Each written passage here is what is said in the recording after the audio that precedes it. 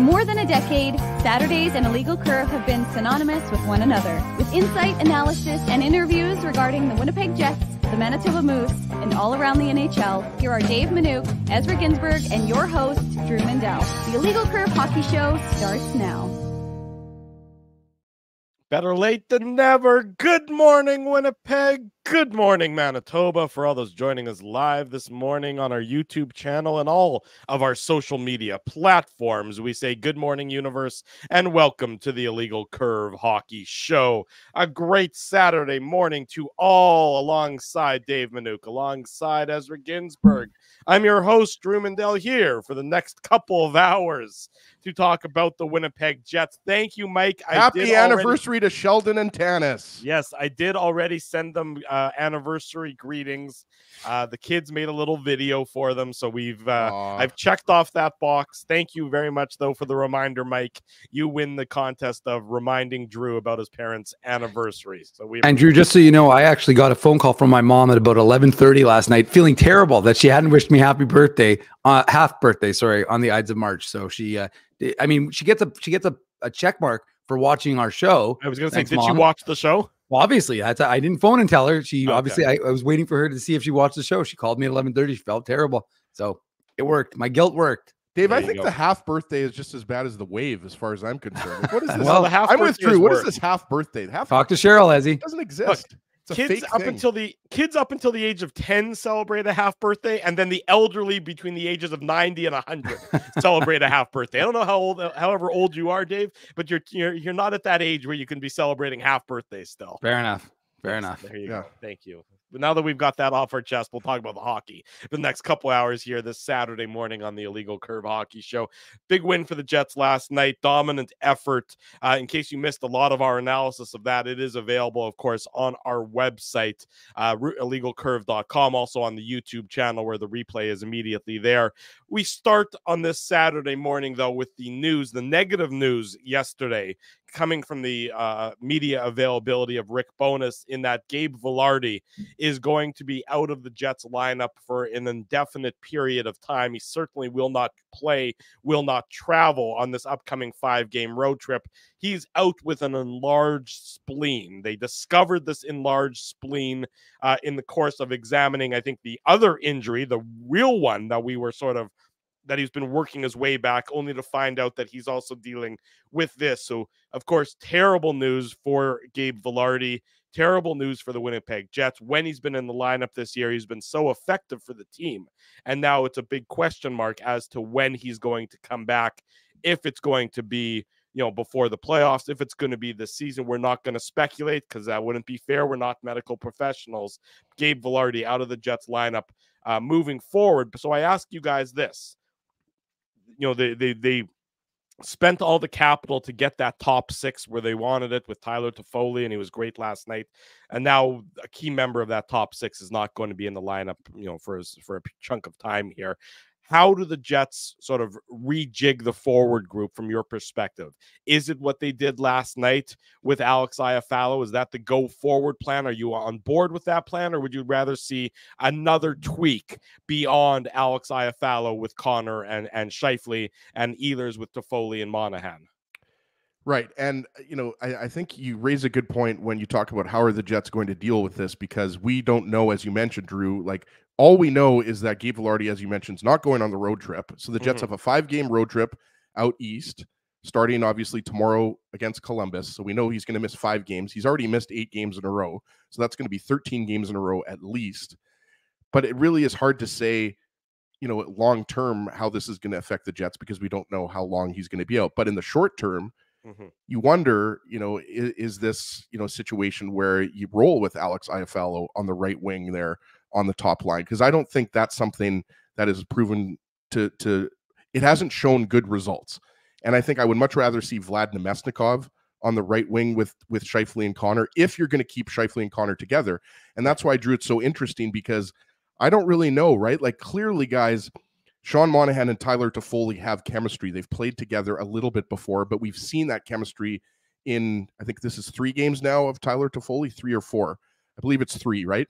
Yeah, that was just the homestand, right? games. Yeah, so it's been 3 games. Obviously, Toffoli scored his first 2 goals last night, but you can see that chemistry, and you're going to also see the chemistry with Ehlers, right?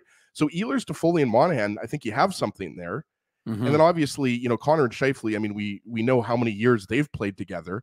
So for I think better or worse. Exactly, for better or for worse, even though, the data would show that, Scheifele and Connor are actually sometimes more effective when they're separated. Correct. And who is more effective? Ehlers, of course. So you always have the option of flip-flopping and then having Ehlers go up to the top line. But I would say to you, Drew, that would be my preference. I would, number one, in an ideal world, all things being equal, with Velarde out of the lineup, I like either Vlad Nemestikov or Nino Niederreiter too. And I think there's an argument to be made, even though, Dave, the Lowry, Appleton, Niederreiter line has been so effective. As Drew mentioned, now you have, more options, and you have a little bit more permanence, if you want to call it that, in terms of knowing that Velarde is going to be out for at least these next 5 games, if not more. So I think if, I'd like to see Nemestikov back up there. And by the way, guys, I don't think anything is written in stone. Yes, I mean, the Jets won 6-0 with Alex Iafallo playing on the top line. But for me, I would much rather see Iafallo in a bottom 6, third, fourth line checking role, because I think that's where he's the most effective. I don't think that he offers you enough offense to be on the first line. That's my own opinion. But if you're going to keep Ehlers, Toffoli, and Monahan together, that's what I would say. Nemesnikov makes the most sense on that top line.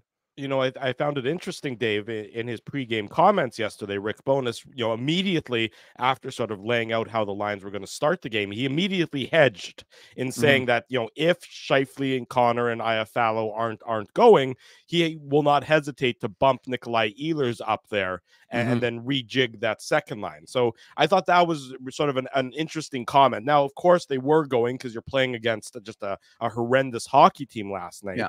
And, let's be honest, against the Blue Jackets on Sunday, you're not playing against a team that's heads and shoulders better than the Anaheim Ducks. It gets sort of later in the road trip or after the Sunday game that the competition level gets a little bit steeper.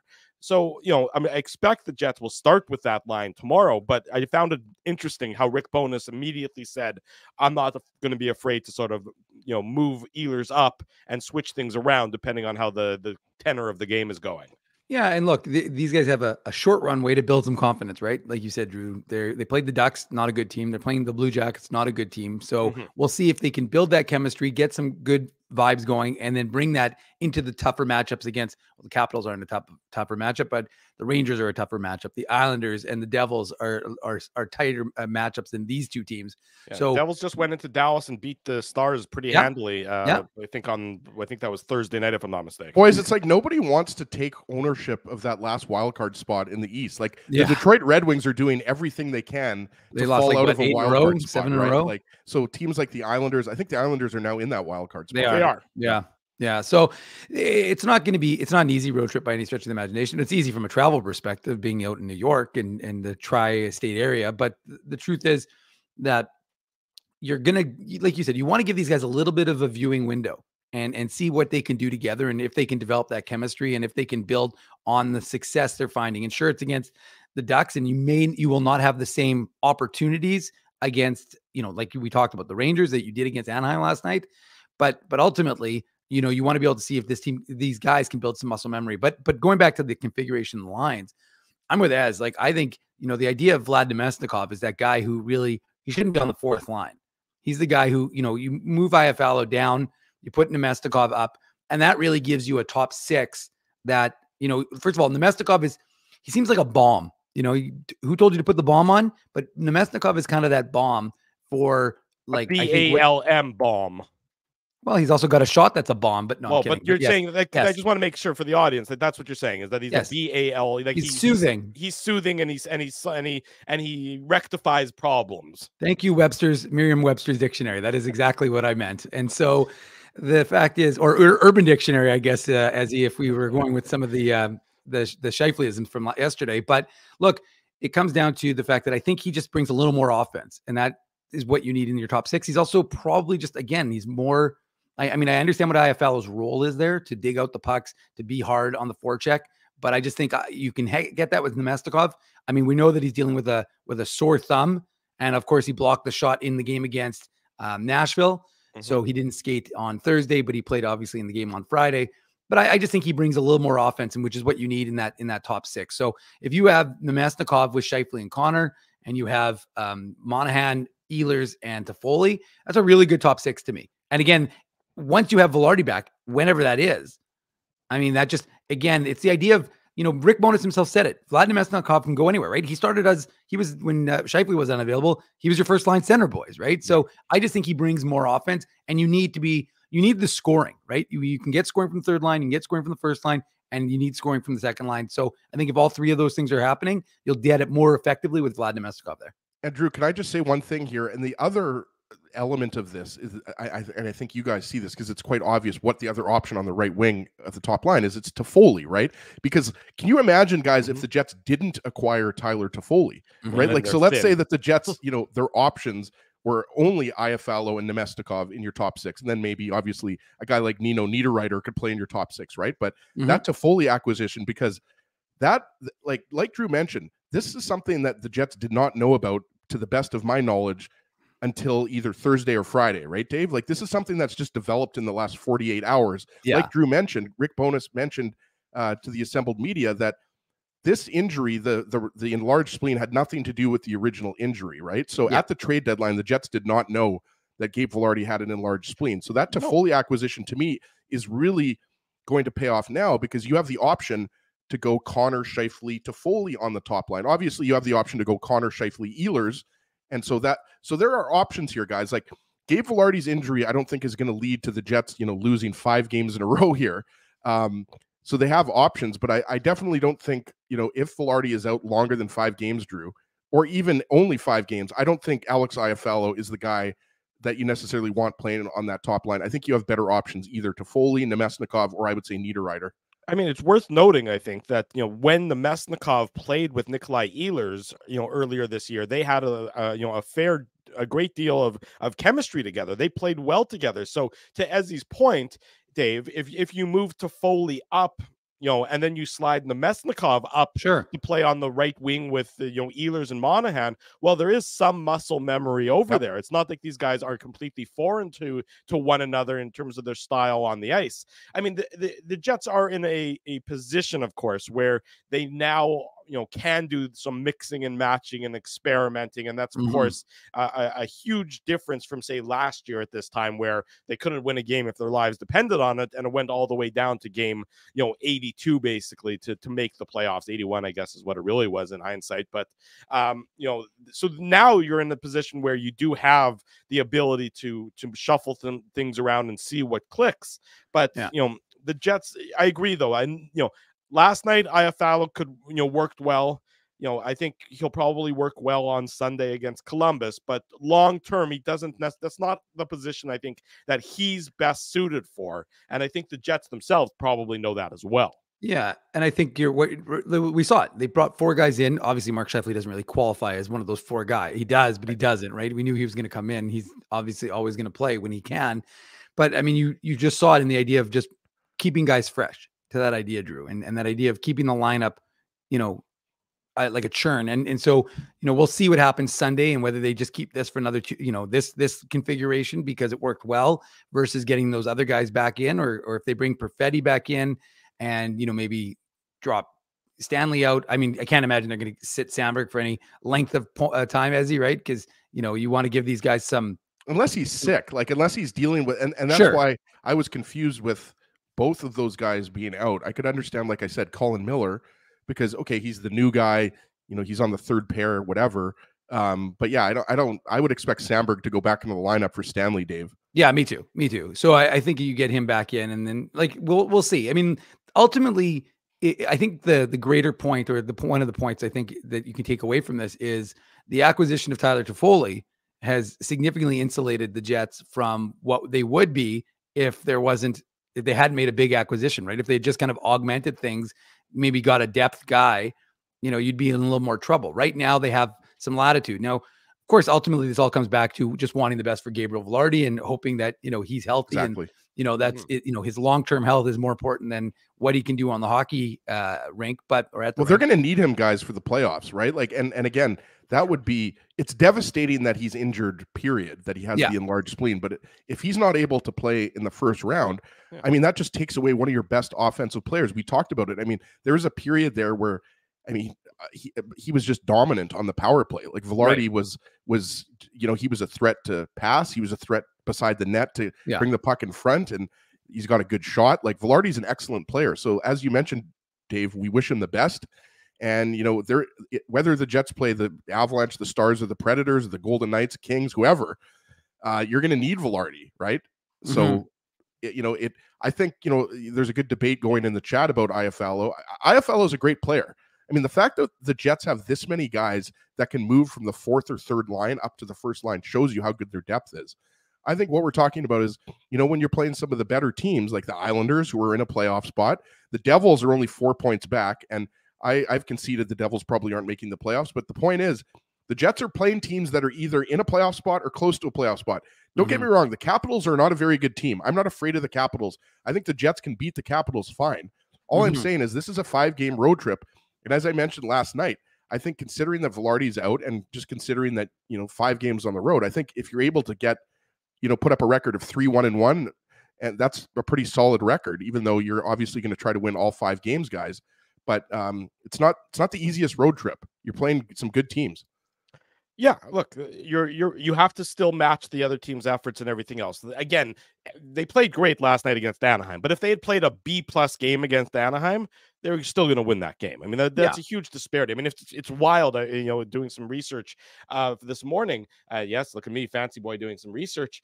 You know, it's amazing how much worse the bottom of the West is compared to the bottom of the East. I mean, San Jose, Chicago, Anaheim, you know, 39 points, 41 points, 49 points. Columbus, who's in dead last in the East, at least they still have 55 points. Sure. I mean, they're not a good team. Don't get me wrong. I'm not saying that they're the West is for sure more top heavy. I agree with you 100%. Well, and bottom weak. I mean, you know, the East and, you know, Columbus is at least they're a bad NHL team, but at least they're an NHL team. You know, and admittedly, they did sell off 2 pieces at the trade deadline in Andrew Peeke and Jack Roslovic. So they're going to be even further reduced from where they've been for the majority of the year. But you look at the bottom of the West. I mean, the bottom of the West isn't even an NHL caliber. You know, last night at the Anaheim Ducks, and again, we've talked about it ad nauseum on the postgame show already. The Anaheim Ducks, you know, with the number of players who were out of their lineup, they were an AHL caliber team on the ice last night, with the exception of just a few guys who have that talent. The Jets do need to still play a quality game on Sunday to get against the Columbus Blue Jackets. You remember last year they went into Columbus and they lost to the Blue Jackets, you know, on that road trip. It was a game the Jets played pretty well in, but they did lose, you know, as part of the, you know, end of the Jets lost at home to Columbus. Remember, Patrick Laine had 2 goals. Yeah, I remember. I was at that game. I think I went with my sister, if I'm not mistaken. I was I'm surprised fan. You can remember it if you were there as a fan. Yeah, no, you know, the last few games I've gone to as a fan, the Jets have lost. I remember I went to that Dallas game in November. I think that was 2-0. If I'm not mistaken, they were shut out. So, yeah, I mean, look, Columbus has enough talented players. Just like, you know, there's a lot of teams in that mushy middle. Like Columbus obviously is not making the playoffs. Right. But, you know, they're still going to fight hard for Pascal Vincent. And, you know, it's unfortunate that, you know, the Blue Jackets haven't done better in Pascal's first year as an NHL head coach. But I mean, the Patrick Laine situation, injury, and then obviously him going into the player assistance program. I mean, that kind of, for me, sealed their fate. If you have Laine in your lineup, then I think you have a little bit of a chance, but that's your best goal scorer out of the lineup for a long period of time, right? Yeah, I think their season was over as soon as Mike Babcock asked to look at other players' phones, which is still remarkable that he learned absolutely nothing in the course of his banishment from the NHL. But in all fairness, you did that when you hired me for Illegal Curve, Drew. So you looked at my phone and all you saw was pictures of like different. You saw like beer bottles, burgers, right. Beer bottles, whiskey, pizza. cupcakes. The one shirtless photo still scars me to this day, though. That's what I was thinking. I was going to make the joke. You've been playing on the show with an enlarged heart for years. Why can't Velarde play with an enlarged spleen? But I've got a little baboon heart. There you go. We do wish Gabe Velarde, of course, the best in a healthy return, and there is no timeline, and that's sort of where the Winnipeg Jets have to sort of go through that mindset that if this is an interesting comment. Sorry, Andrew Haleko, aka Centratech CEO, is a medical doctor. So, I mean, Andrew would know here. He says enlarged spleen is usually due to an underlying issue like infection. Velarde will be okay if they can treat the cause. So, Dr. Haleko knows a lot more than us. So, I mean, that's just something I thought I would put up there that, I mean, we don't know at this point. Velarde could be back, 2 or 3 weeks from now. So I just thought that was interesting. Dr. Haleko knows what he's talking about. Yeah, that's goes down to exactly what you're saying, though. They just got to treat that, and then you have to, get him hopefully back into, game condition, and when things of that nature, however long it takes, it's going to take, and the Jets will just have to pivot and react accordingly when they're facing a situation of this unique approach. But that's why the depth that the Jets have, makes this so much more tolerable and so much more, manageable than in past years. Because in past years, you're plucking, I mean, they wouldn't be at this point in time because the trade's past the trade deadline, but you remember, they're plucking guys in off of the roster, off of the street. They're dropping them. Lee Stempniak, or what was the guy, the Winnipeg kid? Ponikarovsky. Say it again? Well, I was going to say Alexei Ponikarovsky. Not even Cody of a Devil's trade. Cody Eakin. There was Cody Eakin. There was another kid that they plucked off of, I think they got Eric him off of waivers from Seattle a couple of years ago during the really. Oh, you're talking about what's his name? James Wright. Carson Coolman. Carson Coolman, I think. Yeah. They pluck him off the off waivers, and Adam Brooks is who I was talking about. That's what I was thinking about. Adam Brooks. All of a sudden, he came from Toronto, though. Yeah, he came from Toronto. You're right. Sorry, I got my cities wrong. The depth of the Jets is what obviously makes this way more of a manageable situation, and their position in where they are in the playoff race. That the Velarde injury, well, certainly not desirable and certainly not what you wanted. They're going to be able to manage it and get through it, and then they hope that they get him back, obviously, before the start of the playoffs. But whenever it is, they just sort of begin to you're in a better position to roll with the punches. Well, I mean, Drew, just to add that quick, I mean, the idea is, and I think I saw the comment in the chat, you always have to deal with injuries. That happens. Yes. So, I mean, like, being able to see how your team reacts and adjust accordingly is important. And obviously, you don't want to have to deal with it at all, but better that you deal with it now and learn to see what guys can play with each other. Mm-hmm. So then if and when you get Gabriel Velarde back, if something happens again to him or somebody else, your team doesn't have to go into that sort of like panic mode of, let's see if something can work. Yes. Injuries on March 16th are way more palatable than injuries on April 16th, as the Jets found out last year in that first round playoff matchup against the Golden Knights. And, and even in the bubble year with Scheifele going down as early as he did, against the Calgary Flames. So, you don't want injuries, but you certainly don't want injuries come playoff time. Okay, Jay, we're going to go to break so you can go get your coffee. Everybody fuel up. Also, Cam's been in the green room for a couple of minutes here. Cam's ready to go. Cam Poitras of CJOB Jets at noon is up next. Saturday morning, it's the Illegal Curve Hockey Show. We're live on all of our platforms. Keeping Winnipeg laughing for over 30 years.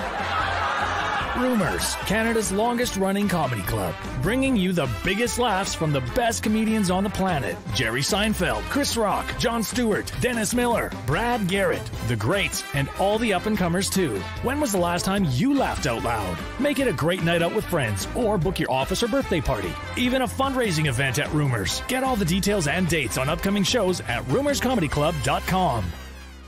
Whoa, Ezzy, everything okay? You look stressed. Of course I'm stressed. We're moving, the house is upside down, the kids failed miserably at packing the fine china, and my life is in chaos. Chaos! Yes, that does sound like a problem. What am I going to do? Ezzy, relax. Rolly's Transfer Moving and Storage is the answer. With 60 years of experience in moving Manitobans and a track record of exemplary customer service, one call to Rolly's and your stress is gone. No job is too big or too small. Just visit Rollies.com and they will take it from there.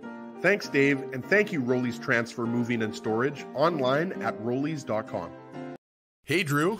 Ezzy, whoa, what a smile! Yeah, I got my crowns done at Linden Market Dental Center, and they whiten my teeth. I see. They're so bright that every time I smile, they go... We have hockey tonight. Do you have a mouth guard to protect those pearly whites? I sure do.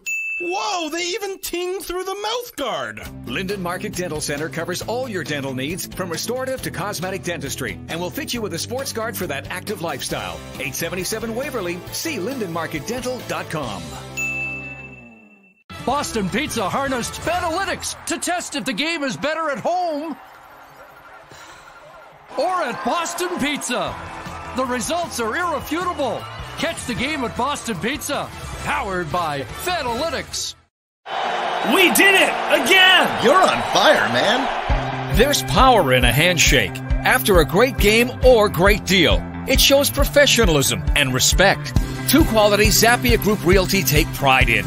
You don't build a business where 95% of your clients are referred by others without honesty, integrity, and total dedication to client satisfaction. To sell your home for more in less time, shake hands with Frank and Mauro Zappia of Zappia Group Realty. Get started at ZappiaGroup.com.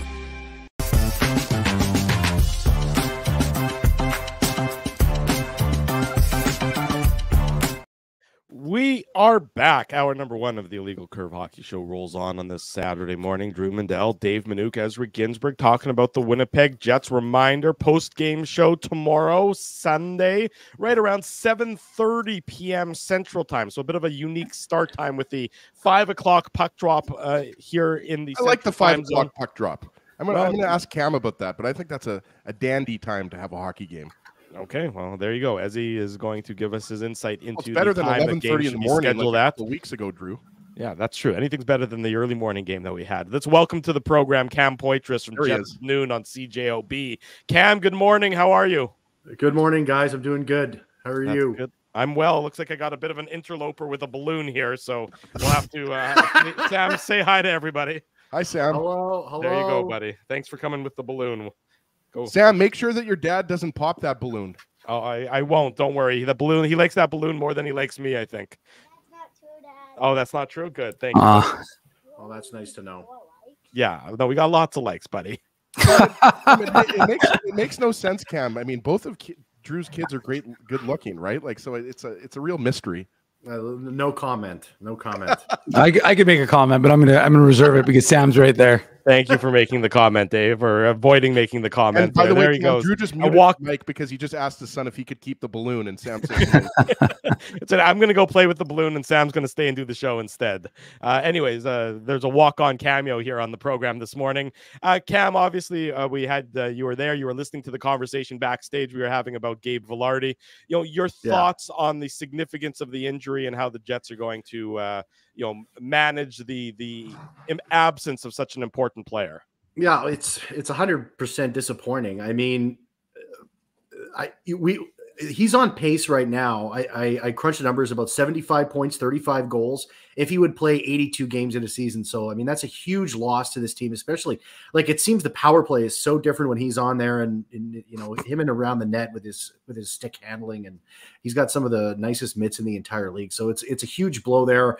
And they're trying to gain, they haven't like the top line with Scheifele, Connor, and Vilardi. The Jets have been really trying to get those three guys together, what it seems like for the whole season, and maybe 10 games they've played together the entire time. So it's definitely disappointing. I feel for him.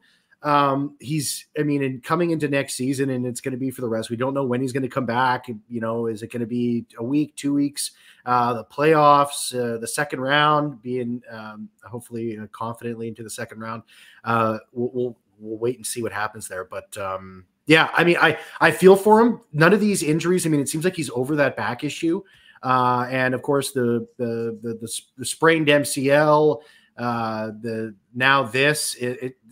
core. I have to go his upper body injury beforehand. I have to assume it was a core problem somewhere, like in a core injury there.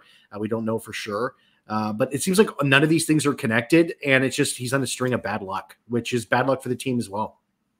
So, Cam, as you mentioned, we don't know how long Vilardi is going to be out. So, assuming he's only out 5 games or 7 games, whatever it is, yeah. I mean, what do you expect to see out of the top 6? Because I know you and Jim talk about it all the time on Jets at noon. I mean, Nikolai Ehlers, is there a guy that's more polarizing? Maybe Kyle Connor would be in that conversation as well, but I think you always have the option of reuniting Scheifele, Ehlers, and Connor. But for me, like, I'm expecting to possibly see Tyler Toffoli on that top line, you know, as early as maybe, you know, tomorrow versus Columbus. Maybe we'll see it later in the road trip. And then as a second part of the question, what have you thought of Toffoli in the first 3 games as a Jet? Obviously, he scored 2 goals last night, but what has kind of stood out to you about Toffoli? Is it just more of what we've seen throughout his career, just a good hockey player who has the ability to score a lot of goals? Yeah, I think Monahan and Toffoli are going to be fairly attached at the hip. I don't think that the Jets, if something is going wrong, they would hesitate to move him up. I think that will happen at some point over the course of the final 16 games. I think we will see Toffoli up on that line. I don't think the Jets are going to be in a big rush to do it, though. I think they want to see Ehlers, Monahan, and Toffoli together. I think that was the big reason why they brought him in. For whatever reason, Rick Bowness does not like Ehlers on the right side. He doesn't want him on the right side. He thinks he's better on the left side, and that's where he wants to stick him. So, and he said it going into the game yesterday, that if it wasn't working, Ehlers would go right back up there, but they just want to give this time. Of course, they beat 6-0. They pounded the Ducks yesterday. Bonus kept saying a tired team. I agree with that, but it was still a 6-0 victory. And there really wasn't too many chances outside of a couple in the second period there around the power play for the Ducks. So I think Toffoli has fit in well. He was a perfect fit. Like, he's like that like prototypical perfect guy that you get at the deadline, because his style of play is so it's so easy to integrate it with, right? It's just get in front of the net, north, south, bam. You know, it's going to take him a game or two to get used to playing with the new players. I mean, luckily he's got a bunch of guys that he knows very well. A bunch of guys he has a lot of chemistry with. I mean, Sean Monahan with his time back with the 67s in the OHL. Iafallo, I don't think they played too much together, but they obviously good friends in LA. So Toffoli's been a great asset. He's a perfect pickup at a deadline, and the fans sure love him already. I mean, it was kind of like Nino Niederreiter when he got into that fight last year at the deadline. Jets fans love deadline additions. What can I say? Cam, I have to ask you about a guy who's definitely not a deadline addition, but he's having you mentioned great players, Josh Morrissey, and what we're seeing from him over this last little stretch. I mean, he's always been a phenomenal player, but it didn't look like he was going to be able to match last year's totals. And right now he is on pace to at least hit, from an assist perspective, close to 60 for the second consecutive year. So what do you think from him? And actually yesterday when I was looking at it, I find it all the more remarkable given that he's got half as many power play points as he did last year. Last year he had 28 in his whatever it was, I think 76. And right now he's only got 14. So, I mean, he's doing this without the man advantage benefit. He's doing it all at 5-on-5. Well, it's disappointing when you say that, because if the power play was half good for half the year, he would be at that pace. And they couldn't figure it out. It's his hockey IQ, guys. It's him knowing when to pinch, when to make the play, when to pass the puck. He's getting better. He's getting better. I mean, he's on the best stretch of his entire year. 3 assists last night, and he's just been so absolutely fantastic. I mean, I think it was last year when we were talking, or it was the year before when we were talking about the Jets in need of sort of that number one defenseman. Well, they had one. They just needed to wait for him to get going. And so there's still growth. Like, he's sort of the exception. We were talking to Scott Wheeler on The Athletic, who's the top prospects analyst with The Athletic. And anyways, he was on the show and he kind of says most players plateau around 22, 23, 24, and then you know exactly who they are after that point. Well, it was a little bit of a late bloomer for Josh Morrissey. It wasn't that long ago during the Vegas and the Seattle availability. People were saying, "Why don't we leave? Oh, you leave Josh Morrissey open and stuff like that." But he's the best defenseman on the team. He might be their best player next to Connor Hellebuck and Mark Scheifele. It's his hockey IQ, guys. That's what takes him over the top. Absolutely. And is he not a serious candidate to play for Team Canada at the Olympics in 2026? I think he is. He should be. 100% he should be.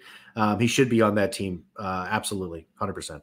Cam Poitras, our guest Saturday morning. The Illegal Curve Hockey Show rolls on. Cam, of course, is the host of Jets at Noon on CJOB. Cam, with the additions and with the Jets being in the salary cap position that they're in, they have an enlarged roster. And as a result, we've seen Rick Bowness sort of shuffling some guys in and out of the lineup. We saw it last night where Nate Schmidt and Logan Stanley came in, and Dylan Samberg and Colin Miller went out. What do you think about the coach and his ability or his decision to sort of rotate guys and keep guys fresh and make sure nobody's sitting for too long as they have this larger than normal roster moving forward? Well, yeah, 16 games left, and there's very likely going to be injuries at some point over these final 16 games as the season wraps up. You don't want a guy that's going to be sitting in the press box for 2 months that hasn't come in into an NHL game. So I'm totally 100% on board with that. I think it's a good move, to keep Nate Schmidt in, to give Logan Stanley some more time, especially the forwards as well. Cole Perfetti is kind of finding himself on the way out. I mean, we talk about Iafallo in the top six. He isn't a top six forward. I think everybody agrees with us there. But it's kind of, Cole Perfetti is kind of, he's on the way out. I mean, 2 months ago, 3 months ago, we never would have thought he would have been a healthy scratch, but he's in trouble right now. Like, guys, he's in trouble. He's thinking too much. He's overreading the game. He's costing the Jets goals. I mean, he was on that second goal against Nashville in the first period. I think it was a blown play by 4 of the guys on the ice. Him and Samberg went to the same guy. I think it was Colin Miller and Morgan Barron. They went to the same guy in front of the net here, but it was a line there. I don't want to. It was a completely blown play, but that's what's going on with Cole Perfetti. He's out there. He's costing the Jets too much. So him being a healthy scratch, I think it's a good thing right now for the team, because I mean, if he was going where he was supposed to be right now, I think they would have still been looking at it, bringing in a guy like Tyler Toffoli, but it wouldn't have made it such a necessity. So David Gustafson finding his way into the lineup and stuff like that. It's about making sure that when an injury happens, there isn't a guy sitting up in the press box. So it's a good move by the coach. Cam, just getting away from the Jets here for a second, going back to that game against the Nashville Predators, which you obviously referenced. We know the Predators are on a 13-game point streak, and obviously right now, if the playoffs started, based on, Drew mentioned this, the Jets would, based on points percentage, they would have first place in the Central, so it would be the Jets and Predators. We should mention that the Jets do play the Predators. I think it's the 4th last game of the season, the last couple weeks of the season, but how impressed were you with the Predators? Because I'll be honest, I have not watched the Predators a lot this year, and I realized they were kind of like both a buyer and a seller at the trade deadline. But the way Philip Forsberg played, the way Roman Josi played, obviously Jussi Saros, you'd agree, is a top 5 goalie in the NHL all day long, or at the very least a top 10. But I would say top 5. But I mean, it was starting to look like you wanted to avoid either Colorado or Dallas in the first round, which I'm in complete agreement with. You definitely want to finish first, get home ice, and then play the bottom seed in the West if you can. But it seems like, that Jets Predators series, if they ended up playing in the first round, that's not going to be an easy out. The Predators, I think, have shown us that, they're more than just a pretty good hockey team. Well, I'm 100% with you on that. I mean, there's still remnants of 2018 between the Jets and the Predators. When they play, it's still a game of note. I still remember it. I think most Jets fans still remember it. So when they go up against the Predators and they lose, it stings just a little bit more than I think most other teams. I think people can maybe if they would lose a game to the Colorado Avalanche, I think it affects the fan base a little bit less than it does against a loss with the Nashville Predators. They were apoplectic on Wednesday night. That's right. I hesitate. Be careful who you wish for. And I talk about the Bombers. Everybody was pretty happy that the Alouettes beat Toronto in the East Final, right? And then you end up going to the Grey Cup and you lose to that team. And who knows? Maybe it would have been a blowout if the Argonauts were there. They kind of shot themselves in the foot in that East Final game. But yeah, I wouldn't want to play the Predators right now. I mean, it's still 16 games left, or how many games left for them? 16 for the Jets. A lot of things could change over that period of time. But this is a team that's dialed in. They've dug themselves into. And listen, these guys they're missing a lot of salary cap space. Next year, it's going to get worse. With Matt Duchene, with Ryan Johansson, I think they're still paying Kyle Turris too as well, cap friendly. So I'm really impressed. It was they took away that U2 game from them. Said no, you guys got to be held accountable. You're not going to go see U2, which I think is like a classic dad mom move on the team. But for some reason, it worked.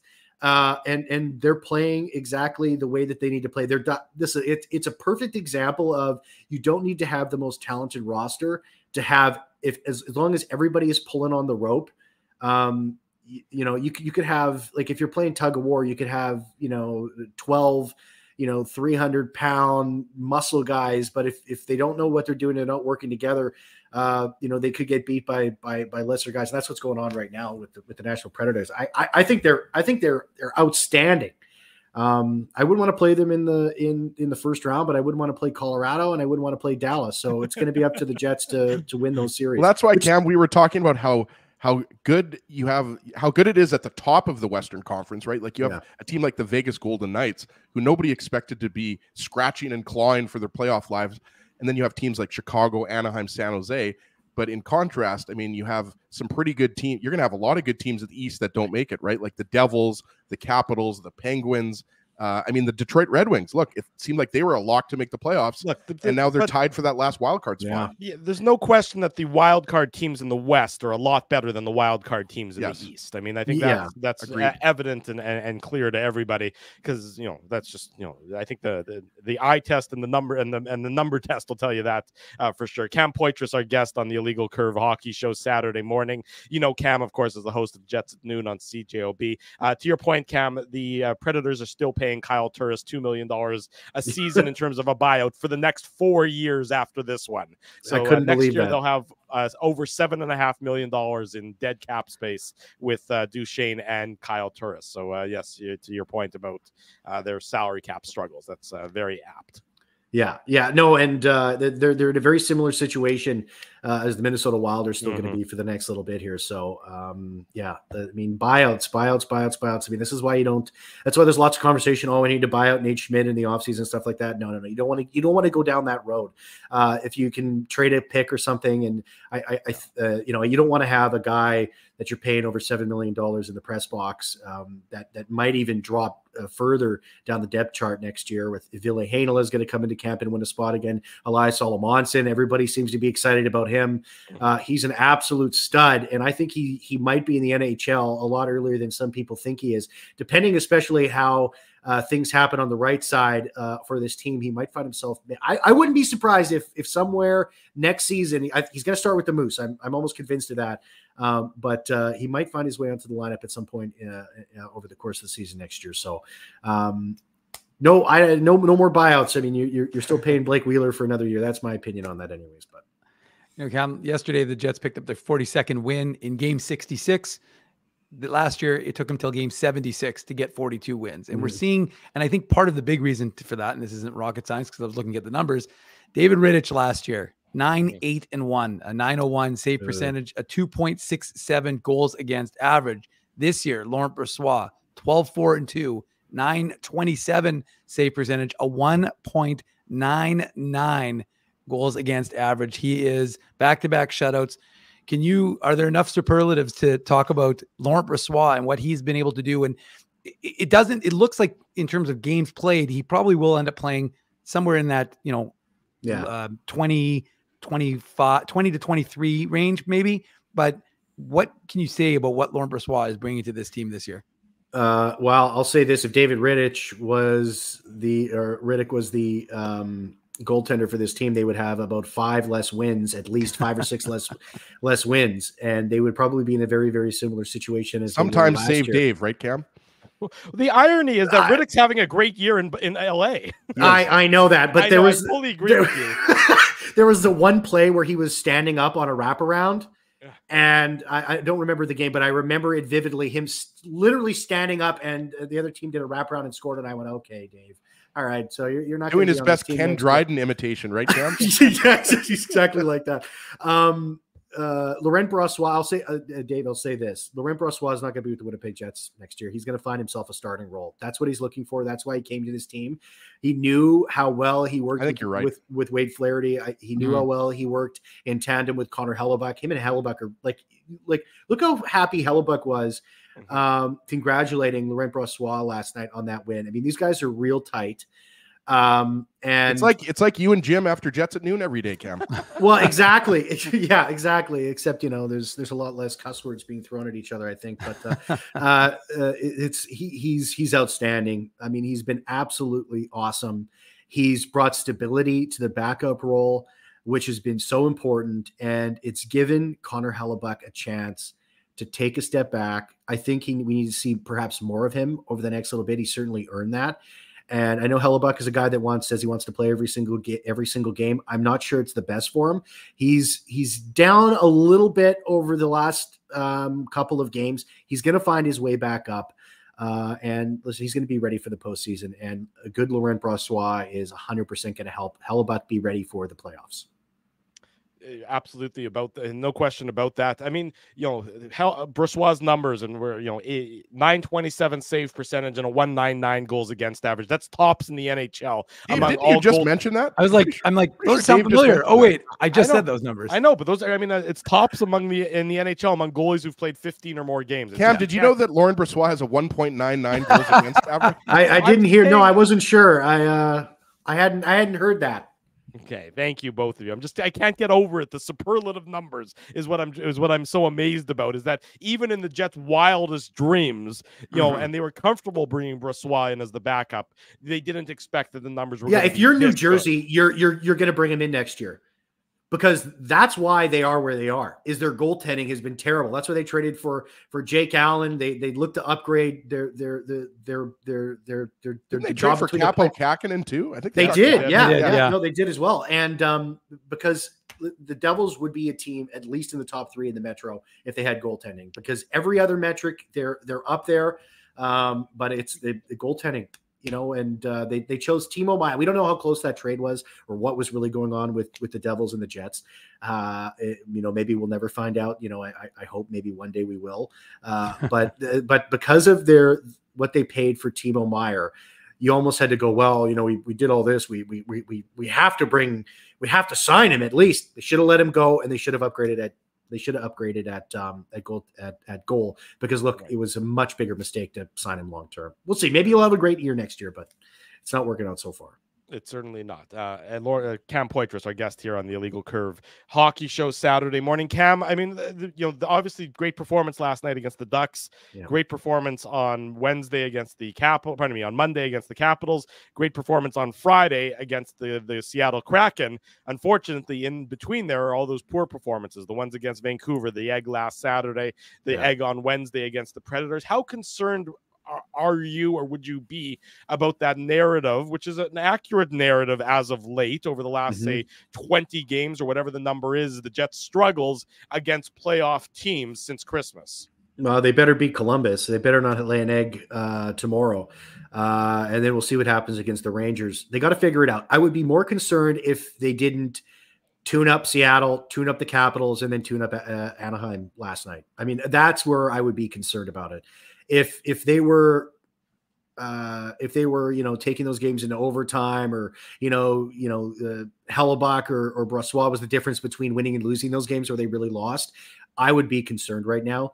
But the fact of the matter is every second game, or every whatever it is, they're finding their game back. They're fixing it. That means that the guys are working towards being a better team. I think they're making more adjustments than maybe we know. In getting ready for the postseason. And I think that started in February with the coaching staff getting the guys a little bit more dialed in, more into the details, and sort of tightening things up. So they're responding to coaching. They're responding to the players in the room, fixing the problems. They have to just get it consistent. That's it. Like it's a big road trip coming up here. The game against the Rangers, that's an important game. I mean, it's the next measuring stick game that we've seen, and they've fallen flat over the last couple of them. So we'll see what happens against the Rangers. I believe in them. They're going to have a great effort here. This is just that little, we're going through the chicane or whatever it is in F1. And that's just what's happening right now, but they're going to figure it out. So Cam, tonight, the University of Minnesota, which I believe is ranked number 3, plays the number 4 ranked University of Michigan hockey team, featuring none other than Jets first round draft pick, Rutger McGroarty. It's only a matter of time, before the Jets sign Rutger McGroarty. Mm-hmm. We've asked Kenny Wiebe about this. We've asked Murat Atesh about this. We've asked Teddy Wyman about this. Do you think, let's put it this way, do you think if Gabe Vilardi is out longer than 5 games, does that change anything for you in terms of, could Rutger McGroarty play more games? I think I'm with Murat, who was on last week. I'm sure you guys have spoken with him at some point, in the not so distant past about this. Like, what do you see happening here? Is he going to play a game and then he's just going to be around the team? That's kind of what Murat was leaning towards. And as I mentioned, does Vilardi's injury change anything for you, or is McGroarty still just going to be around the team and not playing in the playoffs? I think it'll be just a game or two. We'll see what happens with the Big Ten in the Big Ten championships and then going into the Frozen Four. We'll see what happens. I mean, Michigan's got a good chance of winning the whole entire thing. So we're going to wait. I think we're going to wait and see how that plays out. I think Rutger is the kind of guy and the kind of player that if he finds himself in a 4th or 3rd line role, I think he could be an effective player for the Winnipeg Jets. I think he's that kind of guy, and he's such a good he's got such a great personality. Like he's a really good dude. I've been able to talk to him 2 or 3 times now. And he's rock solid. And I think he would come in with the right mindset and the right focus that he could step into that role in the final 5 games and perhaps into the playoffs. Is that the best thing for him? Is it better for him just to play? And is the more likely scenario that he's just going to play a game, sign with the Jets at the end of the season in the NCAA? Probably. Yeah. I mean, it's probably more likely for him to be a game or 2. And then just be around the team for the playoff push. I think that's the more likely scenario, but I don't think Rutger McGroarty is the kind of guy that you couldn't put into a 4th or 3rd line role and him come in and make an impact on the team. I think he's that dynamic. And I think he brings that sort of the je ne sais quoi or whatever to the team. So I wouldn't 100% rule it out. And I also wouldn't rule out him perhaps deciding to stay one more year with the Wolverines. I wouldn't be surprised. Maybe captain, right? Yeah, I honestly, like, he might stick around. I don't think, because when I spoke to him, he said, "What's the rush?" And I said, "So you can look to play with the Moose this year. Why aren't you looking to sign yet?" He goes, "What's the rush?" There is no concern in my mind that he is not going to sign with the Winnipeg Jets at some point, but it might be a Dylan Sandberg situation where he decides, "Hey, I'm going to stay in Duluth and try to chase another championship." I wouldn't be surprised if Rutger does that. And I wouldn't be surprised as well that he signs at the end of the season. So we'll have to wait and see what happens with Rutger McGroarty. And I think it's important to sorry, Cam, I was just going to say, I think it's important to remember he doesn't turn 20. I just checked until March 30th. Yeah. So like he's 19, almost 20 years old. Like, let's not forget how young that is. I'm with you, Cam. I think like people think it's a foregone conclusion. Like it's 100% that he's signing, which I wouldn't be surprised, but I'm with you. I wouldn't be shocked. I mean, we've seen other players spend 3 years, 4 years in college, and we know that he has a bright pro career ahead of him. Mm-hmm. So it'll be really interesting to see if he signs when Michigan season's over, and if the Jets just put him in for a game, or possibly due to injuries. Because let's be honest, guys, putting the Gabe Vilardi thing aside, there's going to be other injuries. Like, it just happens both on forward and defense, right? So like things can change. And I think you're right, Cam. If he plays on a 3rd or 4th line role, I think he could be effective just because of, look at what he did in the World Juniors after suffering that crippling injury, right? So he had a tube sticking out of his stomach. Yeah, he's a special player for sure. Yeah. So I think Rutger McGroarty is going to look, as soon as the season's over with Michigan, I think he's going to look at all of his options and he's going to make the best decision for himself. And I think the Winnipeg Jets are going to support him 100%. Cam, have to ask you because you mentioned it, and it got me thinking. The only player on this Jets team that is waiver exempt is Cole Perfetti. And you said Cole Perfetti right now is, he's up in the press box. He's not getting into games. Do you think there's a benefit to Cole Perfetti being sent down to the Moose and playing some big minutes with Manitoba? On their stretch run, they've won 7 of their last 8 games and, put themselves into a good spot for that 5th and final place. Do you think there's any chance that But do you think there's any chance that they say, listen, Cole, go down there, be a top line guy, get your game back to the level we need it to be at? And there's not without precedent, right? Guys like Kyle Connor played, it's a little different, but Kyle Connor, remember, played that season with the Jets, wasn't doing anything. They sent him down to the Moose. He didn't get it going right away, but then he eventually tore it up. He started with the Moose the next year for 5 games and then went back up to the NHL, never looked back. But do you think there's a benefit to Cole Perfetti saying, we don't see you in our top 6. You're not a bottom 6 guy. So we're going to get you some minutes. We're going to get you some playing time, because this mentality of you have to be an NHLer. Well, he doesn't. He's waiver exempt. You have the luxury of being able to send him down to get him that sort of, get him to feel good about his game again. If there wasn't a chance for him over the next 10 games or 16 games to find himself again, I think it would be,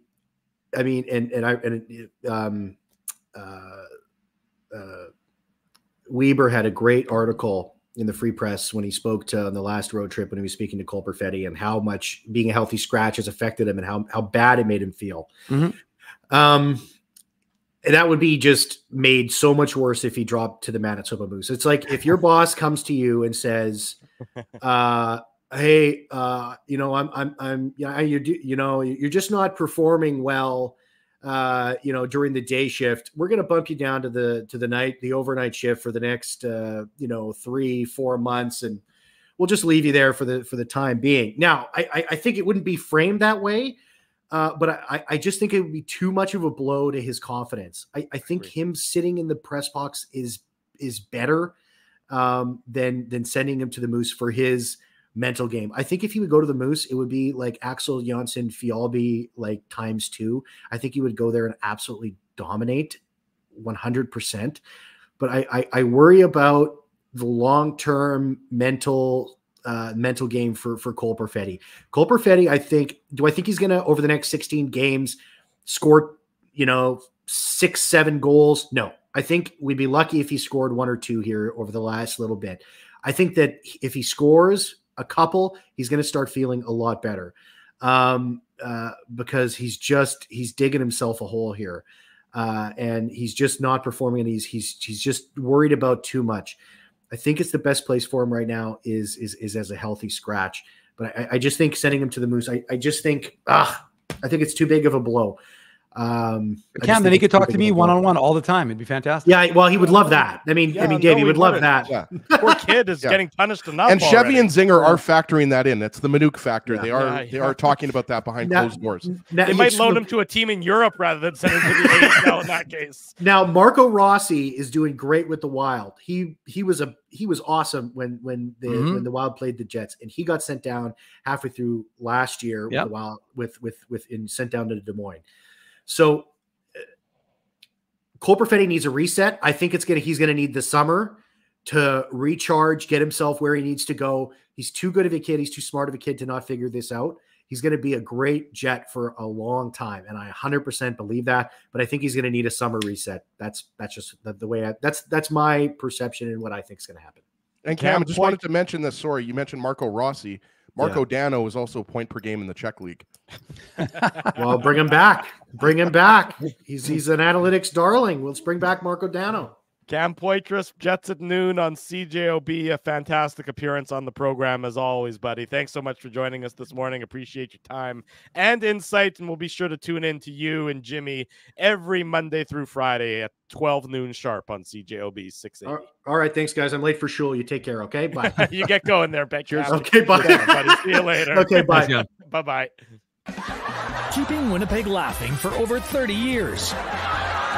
Rumors, Canada's longest running comedy club, bringing you the biggest laughs from the best comedians on the planet. Jerry Seinfeld, Chris Rock, Jon Stewart, Dennis Miller, Brad Garrett, the greats, and all the up-and-comers too. When was the last time you laughed out loud? Make it a great night out with friends or book your office or birthday party. Even a fundraising event at Rumors. Get all the details and dates on upcoming shows at rumorscomedyclub.com.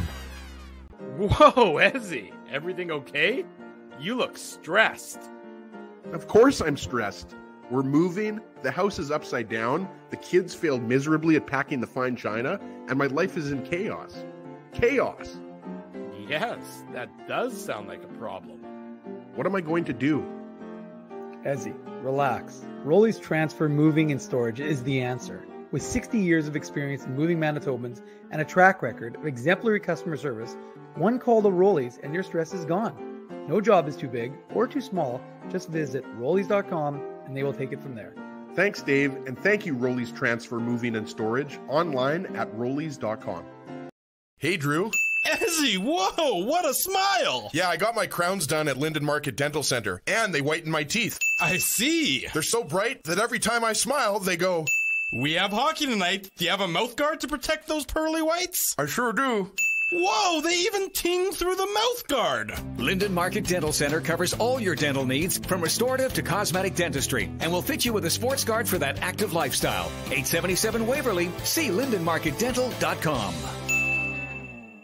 Boston Pizza harnessed Fanalytics to test if the game is better at home or at Boston Pizza. The results are irrefutable. Catch the game at Boston Pizza, powered by Fanalytics. We did it again! You're on fire, man. There's power in a handshake after a great game or great deal. It shows professionalism and respect. Two qualities Zappia Group Realty take pride in. You don't build a business where 95% of your clients are referred by others without honesty, integrity, and total dedication to client satisfaction. To sell your home for more in less time, shake hands with Frank and Mauro Zappia of Zappia Group Realty. Get started at zappiagroup.com.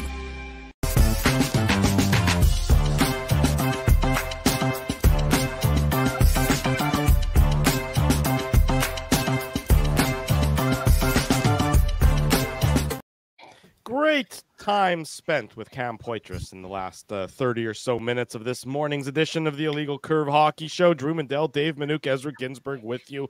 Hour number 2 underway. Yes, Dave's giving me the finger point. Well, I was asked to give a little promo, so I'm going to give a shout out. The Eastman Flames 50-50 cash raffle fundraiser is ongoing for one more week. It's the under 16 AA Eastman Flames. So help out the girls ringette team, I believe it is, for their fundraising efforts. I've tweeted out a link, I think yesterday. I'll tweet it out again today. But they're raising money for travel and equipment and stuff like that. So if you can help out the folks out in Eastern Manitoba, please do so by buying a ticket to the raffle. And if you do, you can win cash. So it's money going to a good cause, and help out if you're able to. Yes. Shout out to Lac du Bonnie Minor Hockey. Okay, let's shout out to them as well. Yes, cash is king here on the Illegal Curve Hockey Show. Still to come on the program in the bottom of the hour, Aaron Portzline going to join us to talk about the Columbus Blue Jackets. The Blue Jackets, obviously a disappointing season, going through some upheaval from the start of training camp onwards. Our good friend Aaron Portzline, now with the Athletics, he's going to join us to talk about that a little bit later on in the program.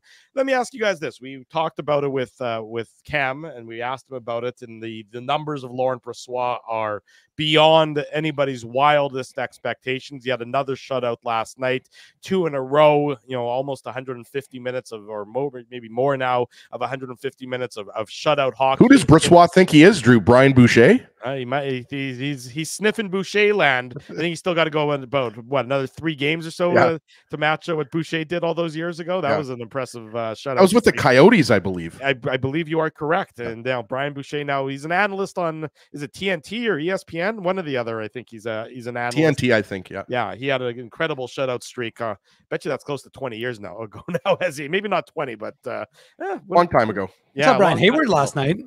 Say that again. I said I saw Brian Hayward last night. Oh, he does the Ducks color. So he was in the People forget he played for the Jets 1.0, Dave. I know. Do people forget that? I don't know. Yeah. Well, I think he's better known for maybe Montreal Canadiens. Montreal, yeah, fair enough. He was the backup to Patrick Roy.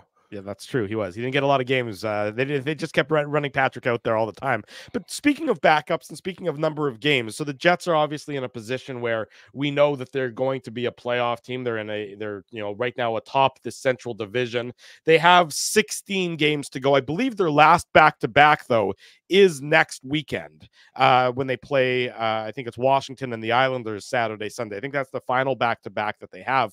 How many more games do you guys see Laurent Brossoit getting, and how many do you think, over the final, 15 or so games the Jets have here, how many do you think Hellebuck gets, and how many do you think Brossoit gets as they go down the stretch drive here? It's a good question, because obviously it's going to be different than what we saw last year, right? Because not only did you have a lesser backup, a less talented backup in David Riddick, even though you rightly point out, Drew, his numbers have been better this year with the LA Kings, right? Mm-hmm. But I think it's a different situation, right, guys? Even though the Jets are trying to accumulate as many points as they can to finish first, they're not just trying to get into the playoffs like last year. The Jets just squeaked in.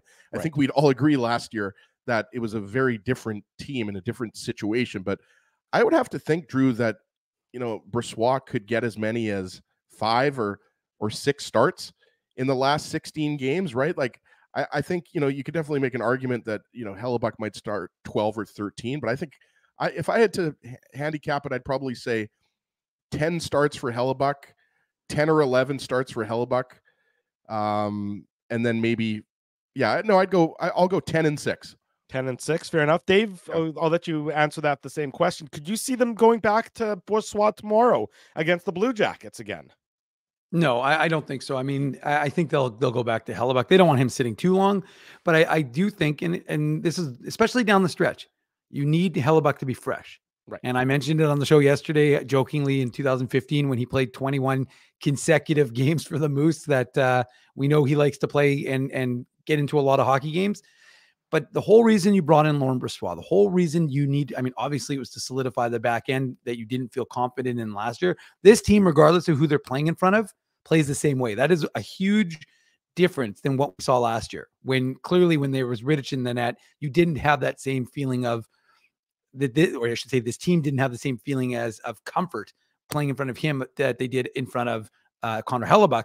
So I think that they really are fairly interchangeable from in that respect. And so really the benefit, it's what we talked about. It's all well and good, but you want Hellebuck to be crisp. So when that shot from 20 feet out is coming, he's ready. And I just think that the benefit of Laurent Brossoit is I understand that you want to be first in the Central. I get that.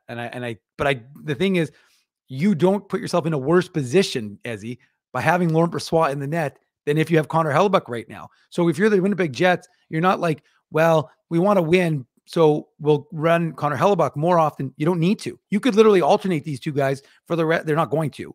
But I think it'd be much better. It would behoove the team to do, 2 and then like 2 for Hellebuck, then 1 for Brossoit. 2 for Hellebuck. I wouldn't be shocked. Yeah, exactly, Dave. Like, we know that Brossoit most likely is going to play. Drew mentioned there's at the end of this road trip, there's a back-to-back Islanders in the afternoon, and then Washington again at that time that Drew loves, 11:30 in the morning Central Time. So we know Monday, that Brossoit is going to play at least the Sunday. Sunday game. So Dave, Brossoit is going to play at least one of these 5 games, right?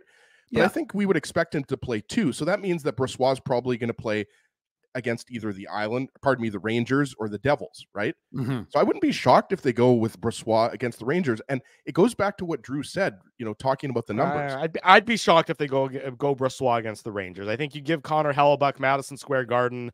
I mean, I wouldn't be shocked if they went to him tomorrow against the Blue Jackets, but I think Hellebuck gets the Rangers. Well, but the point is that he's what I'm trying to say is that he's most likely going to get 2 of 5, whereas in this situation last year, he probably gets 1 of 5. And I think if he does get 2 of 5, that's going to show us how many games he's going to get for the rest of the season. Like you said, there's only 16 games left.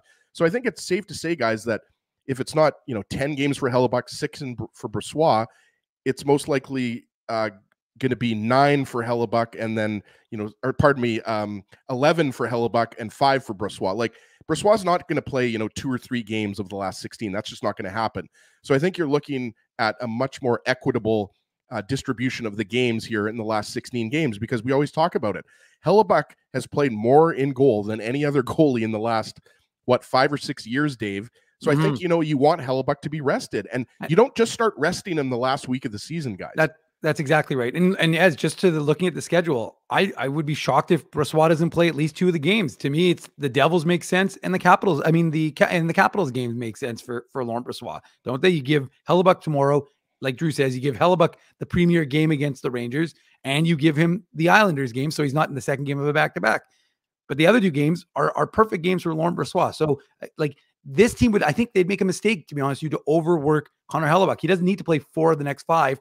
Get him into 3, get Laurent Brossoit into 2. You're keeping your goalies fresh. And I think it's going to serve you much better than it would if you play Connor Hellebuck doesn't need to play 4 of the next 5. Connor Hellebuck, he has all the stats he's going to need. He'll be able to gain, what he needs in terms of his Vezina caliber. He might not win the Hart, but who gives a shit? I mean, ultimately, you don't want to win the individual trophies. This is about winning a Stanley Cup. And the best thing for this team is to keep Connor Hellebuck fresh. So the reason why you brought in Laurent Brossoit was to be able to have a confidence in your backup goaltender. You have that. He's shown you that he deserves it. So you give him 2 of these 5 games, and you give him a bit more than you would have, because again, I think it'll serve you so much better when that first round of the playoffs comes and Connor Hellebuck is fresh. Look, if Hellebuck gets 11 of the final 16, so almost 2/3, 1/3, close enough at least for with the math there, that will put him at less than 60 games for this season, which is an incredibly low number for a guy who the Jets had to rely on 68, 69, 70 games because they didn't have an alternative, and they were scratching and clawing, and they needed every last performance out of him. So if you can keep him at if you can reduce that workload, which they've talked about really from the start of the season, even the off season, they talked about reducing Connor Hellebuck's workload, then you're really probably putting him into a position come playoff time that he's never been in before, where he hasn't faced a gazillion shots in the regular season, and he might be feeling with a greater level of freshness and greater, and not as beaten down over the course of the way too long regular season. And then you're seeing a different Connor Hellebuck potentially, or come playoff time.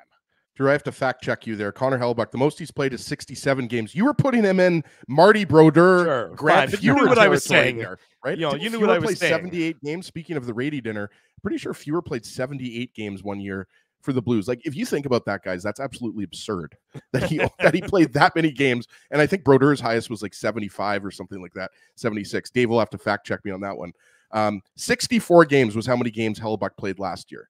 So, I mean, that's exactly what you said, Drew. 64, 66, but 67. 64 of the most high-pressure games imaginable, because had the Jets lost one of those games towards the end of the year, or, think about the team that was playing in front of them, how porous they were, and how Connor Hellebuck was the sole driving force of grabbing this team and getting them over that playoff line, as opposed to now, where the Jets have been, granted, it's gotten a little bit worse as the season has gone on, but you compare the workload and the actual shots against and everything else, there's no comparison that he should be in a better condition and should be more fresh than he has been in previous playoff runs for the Winnipeg Jets. Yeah, I would agree with that. And I think also you're not just thinking about the last. I mean, we're not thinking about that. Everything is with an eye to the future. And I'm starting to now lean more towards Brossoit playing tomorrow. And Drew got me thinking, because Drew's been right. Drew usually gets the goalies right more often than we do, Dave. But regardless, I think it's safe to say, guys, that what we're saying is that Brossoit is most likely going to get 2 starts of these 5 games, especially with the back-to-back, right? Like, that's the key here. Maybe if there wasn't a back-to-back, Hellebuck plays 4 of the 5 games, but I really don't think so, Dave. No, I really think, Rick Bowness, Scott Arneal, Wade Flaherty, I really think they're aware of this more so than ever, because this team is built for a long playoff run. And in years past, I think you can make an argument that maybe Connor Hellebuck tired out a little bit in the playoffs. Nobody's ever going to admit that, guys. But I think when you play 64 to 67 games in the regular season, and then you play another, 6 to 14 games in the playoffs, whatever it is, going back to the bubble year where the Jets went to the second round, I guess that would have been 8 games. But yeah, I think, this is a great luxury that the Jets have right now. And, Brossoit has been phenomenal. And I think Cam Poitras is right. I think, and again, we're looking too far ahead here, boys, but I think, Brossoit is going to have, I think, some teams that are going to be after him, watching what he's done here in Winnipeg and saying that, he would be an upgrade for us in goal, whether he's the top goalie or the backup. Well, I go back to what we were talking about with Marty Biron a few weeks ago, where he talked about, he got to the point of his career where, he was satisfied being, the backup goaltender to Henrik Lundqvist, and I don't know that Laurent Brossoit is satisfied to be the backup goaltender for Connor Hellebuck, for the next number of years of his career. But, there's if the Jets could get to a number, and I don't know that they can, that's the problem, is that I don't know that they can get to a number that he'd be comfortable at to say, you're going to be, attached to Connor Hellebuck Hellebuyck's hip for the next few years. But I think that certainly the Jets would love that to be the case, because, as great and as sort of as great of a rookie professional season as Thomas Milic has had, Dave, and you can speak about that way more than I can. And the Jets are going to be in the market for a backup goaltender next year if it's not Laurent Brossoit, if he goes to find greener pastures in a different market. Well, don't let T. Conapoli hear you say that, because he's already amped for Thomas Milic, the 2023 fifth rounder, to be the backup. But I mean, let's be realistic. I look, Thomas Milic is having a fantastic season. Just picked up his first AHL shutout. But I think he'll be the number one guy next year with the Moose, and that's not a bad thing. That's where you want him to be. He may get a call up or two, but I think that, I think you're right, Drew. I think the problem for the Jets is that you don't have that next one to step into that backup role. And so, the Jets realistically could have had that with Eric Comrie and Connor Hellebuyck, because we know Comrie and Hellebuyck are so closely connected. And Comrie was more than able when he was needed in that backup role here in Winnipeg, but you don't necessarily have that on the farm. And right. So, would ideally you get Laurent Brossoit for one more year? Sure. But I mean, I just think we have to be realistic. You got Laurent Brossoit. He gave you a phenomenal year. He's going to get a nice pay bump, Dave. That's for sure. He's going to get a big pay bump. And look, if this team is if they win the Stanley Cup, or if they're Stanley Cup contenders, but Laurent Brossoit already won a Stanley Cup, right? And he won, and he was, he played 8 games for Vegas in the on their path to 16 wins last year. But I mean, ultimately, at the end of the day, he wants to be a starter. He wants to win that as a starter, not as a backup. So you enjoy what Laurent Brossoit has brought, but I think it's I don't think it's likely that you're going to see him in a Jets uniform next season. I would tend to agree with you, but it's interesting food for thought. Here's a name, I'll throw it out, and of course we'll talk about it way more in the offseason. Eric Comrie. If the Jets keep going back to backup goaltenders that they know, Comrie's he's had a terrible year in Buffalo, but so he won't cost you a lot. But there's another backup goaltender that I'm very familiar with. The question we talked with Cam Poitras about, Cole Perfetti and where he's best suited. I thought that was an interesting conversation that we had about 20 or so minutes ago, 30 minutes ago. I just don't foresee him going to the Moose to play that role at this point in time. I think, he spoke about when he spoke with Kenny Weeb, and he spoke about sort of the struggles that he's going through. I just think that would be too big of a blow for him right now to go back down to the Manitoba Moose. And to be honest, I don't know if it would. Okay, well, hang on. Let me finish my thought, and then you get in there. And with the exception of Wednesday, that goal, I think it was the Predators' second goal, where there was a lot of bad play by a number of the Jets that were on the ice at that point in time. I thought you'd sort of seen some signs on against Washington that he was getting out of it, that maybe he was generating a little bit more on the offensive side of things. But Ezzy, you don't think it would be a detrimental to him to go down to the Moose? Well, I mean, what is detrimental? I mean, is detrimental not playing at all? Like, Cole Perfetti has to play hockey right now. Like, he can't just be practicing. 22 years old, first round draft pick. We know that his future is, the sky's the limit for this guy, right? Like, you have to remind yourself, again, guys, he's 22 years old. So when people start talking about, Perfetti's struggling, and, he's a bust and everything like that, well, he was playing pretty well the first 30 to 40 games of the season, right? Like, I think the argument against sending him to the Moose, Dave, like, I don't think you're not sending him to the Moose because you're worried about bruising his ego, right? Like, I think at the end of the day, he has to play games, like I said. And if he goes with the Moose, he's going to play in a top 6 or first line role, right? And he's going to contribute. And we already know that his confidence is suffering. So I don't think you're going to shatter his confidence by sending him down to the Moose. Now, again, Drew, I have no idea if the Jets brass is even considering this right now. But the reality is the Jets only have one injured forward, being Gabe Vilardi, and Perfetti's not in the lineup right now. So could we see Perfetti back in the lineup, as early as tomorrow versus Columbus, or, on Tuesday versus the Rangers? Sure. Or at some point in this road trip.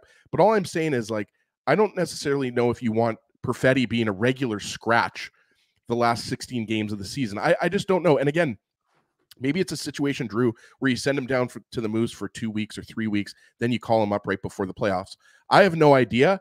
And I didn't, by the way, Drew, think even as recent as a month ago that we would even be considering Perfetti as a member of the Moose this season, Dave, because he was a staple of the second line for so long, right? On the wing.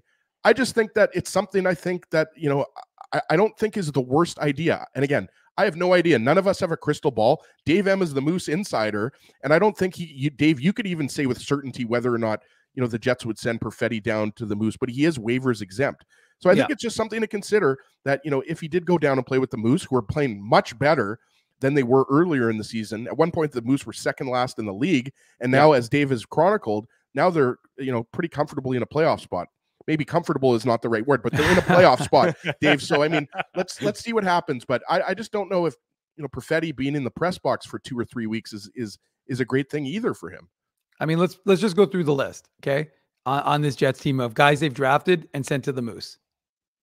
It's a long one, right? Like the only guy who hasn't been sent to the Moose was Mark Scheifele, and I mean he played for the Ice Caps after his season. Patrick Laine too.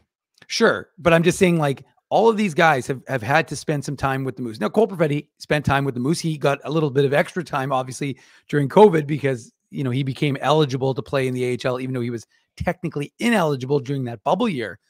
But look, I'm just of the opinion that the idea that it's insulting to be playing hockey, like you talk to hockey players, like I've talked to guys, are they happy to play in the AHL? No, nobody wants to play in the AHL. But honestly, every single guy I talk to who's in the minors says, I'm a hockey player. I want to play minutes. I want to play hockey games. Sitting and watching hockey games is no fun. Practicing is no fun. So yeah, obviously, every single guy wants to play in the NHL. And I've said this, when I'm talking to Ville Heinola or Dominic Toninato, any of these guys, like you don't have to apologize for wanting to be in the NHL. Like you can't have a bad attitude when you're in the AHL. You have to have do what's best for the team. But ultimately, your goal to be back in the NHL is a good one. And we're seeing it, right? Axel Jonsson-Fjällby is performing, didn't really initially, but now he's putting up numbers. I just look at the Moose and the way they're going right now. I just think it could be such a confidence booster if you put, for speaking of Toninato, he's playing on the line with CJ Cease and Nikita Chibrikov. If you put Toninato on the left side and you put Perfetti up the middle. And that bumps Cease down to a third line role, right? Fourth line, because the third line is their identity of like Jeffrey Viel, Parker Ford, and Christian Reichel. So I just think from a confidence perspective, with all the goals Christian Reichel's scoring, he's still on the fourth line. Wow. Third line. He's there. Still. He's yeah. Well, and Reichel's been great for the Moose this year. He's been unbelievable. But then, and you look at their fourth line, right, with like Nicholas Jones, Henry Nikkanen, and Daniel Torgerson. I mean, there's and it's funny. Nikkanen's a funny story. 2019 fourth rounder. More of a Miku Koivu style, like a defensive forward, but they're defensive to a point. He went the first 35 games, didn't have a point, and now he's got 7 in his last 6. So he's definitely torn the monkey off his back, boys. But I'm just saying, like, to me, the idea that it's insulting. Adam Lowry got sent down. Brandon Tanev got sent down. Andrew Kopp got sent down. Like all of these guys, Jack Roslovic got sent down. Kyle Connor got sent down. Guys get sent down. They work on their game. I mean, I saw the comment in the chat. I think it was Vicious who said, "What's the point of having the Moose?"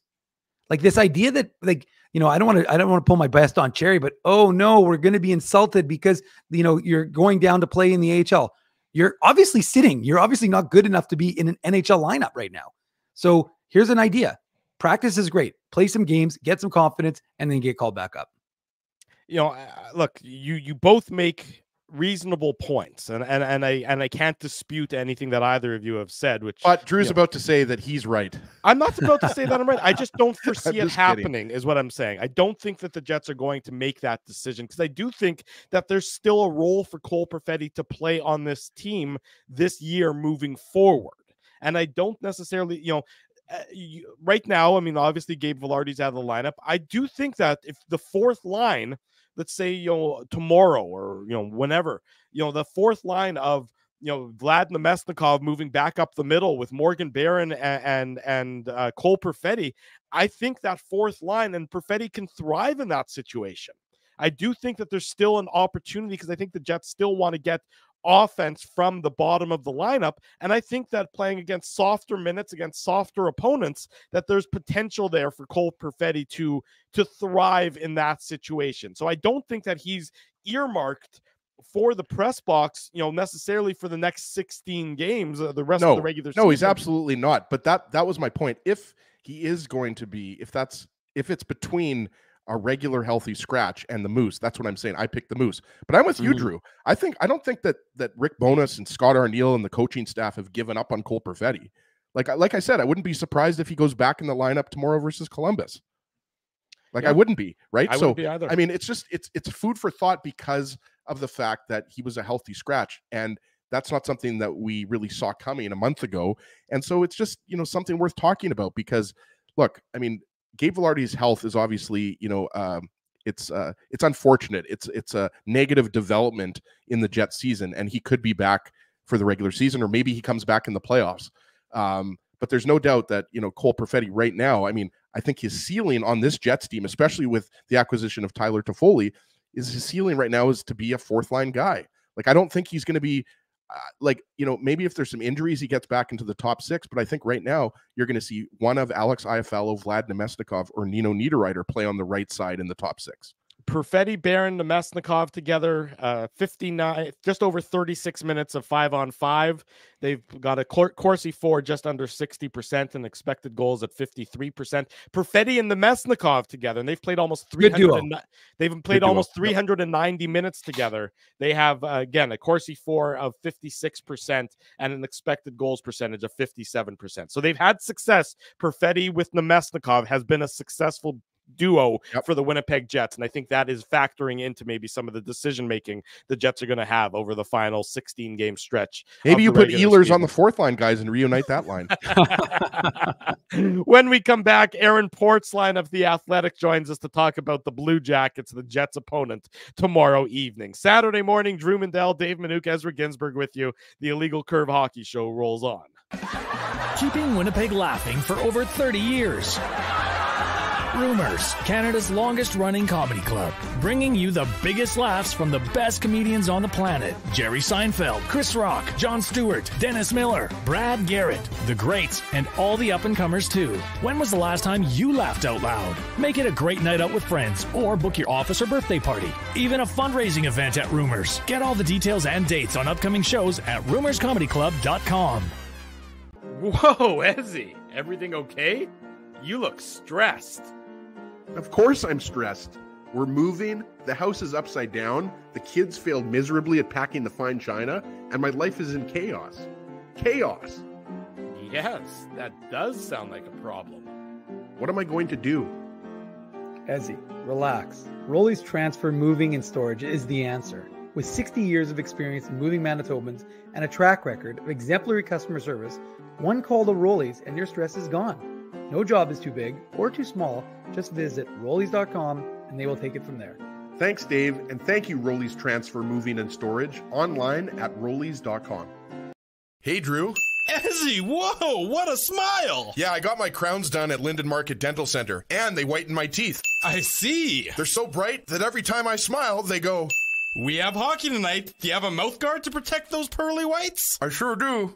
Whoa, they even ting through the mouth guard. Linden Market Dental Center covers all your dental needs, from restorative to cosmetic dentistry, and will fit you with a sports guard for that active lifestyle. 877 Waverly. See lindenmarketdental.com.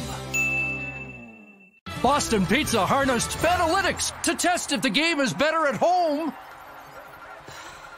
or at Boston Pizza. The results are irrefutable. Catch the game at Boston Pizza.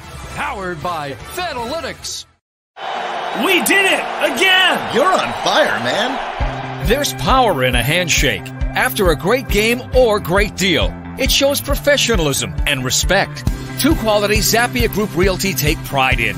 You don't build a business where 95% of your clients are referred by others without honesty, integrity, and total dedication to client satisfaction. To sell your home for more in less time, shake hands with Frank and Mauro Zappia of Zappia Group Realty. Get started at ZappiaGroup.com.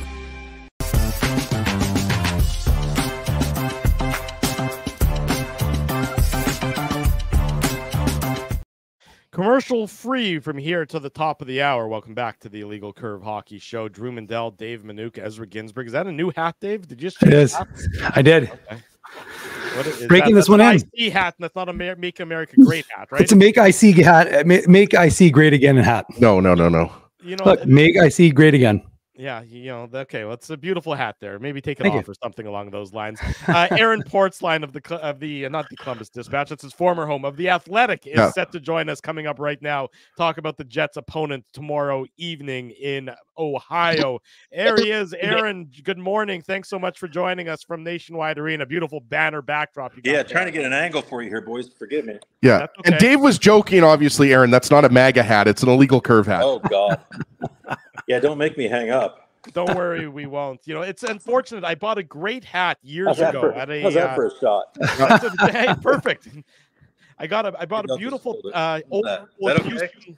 That's okay. You got it now. Okay.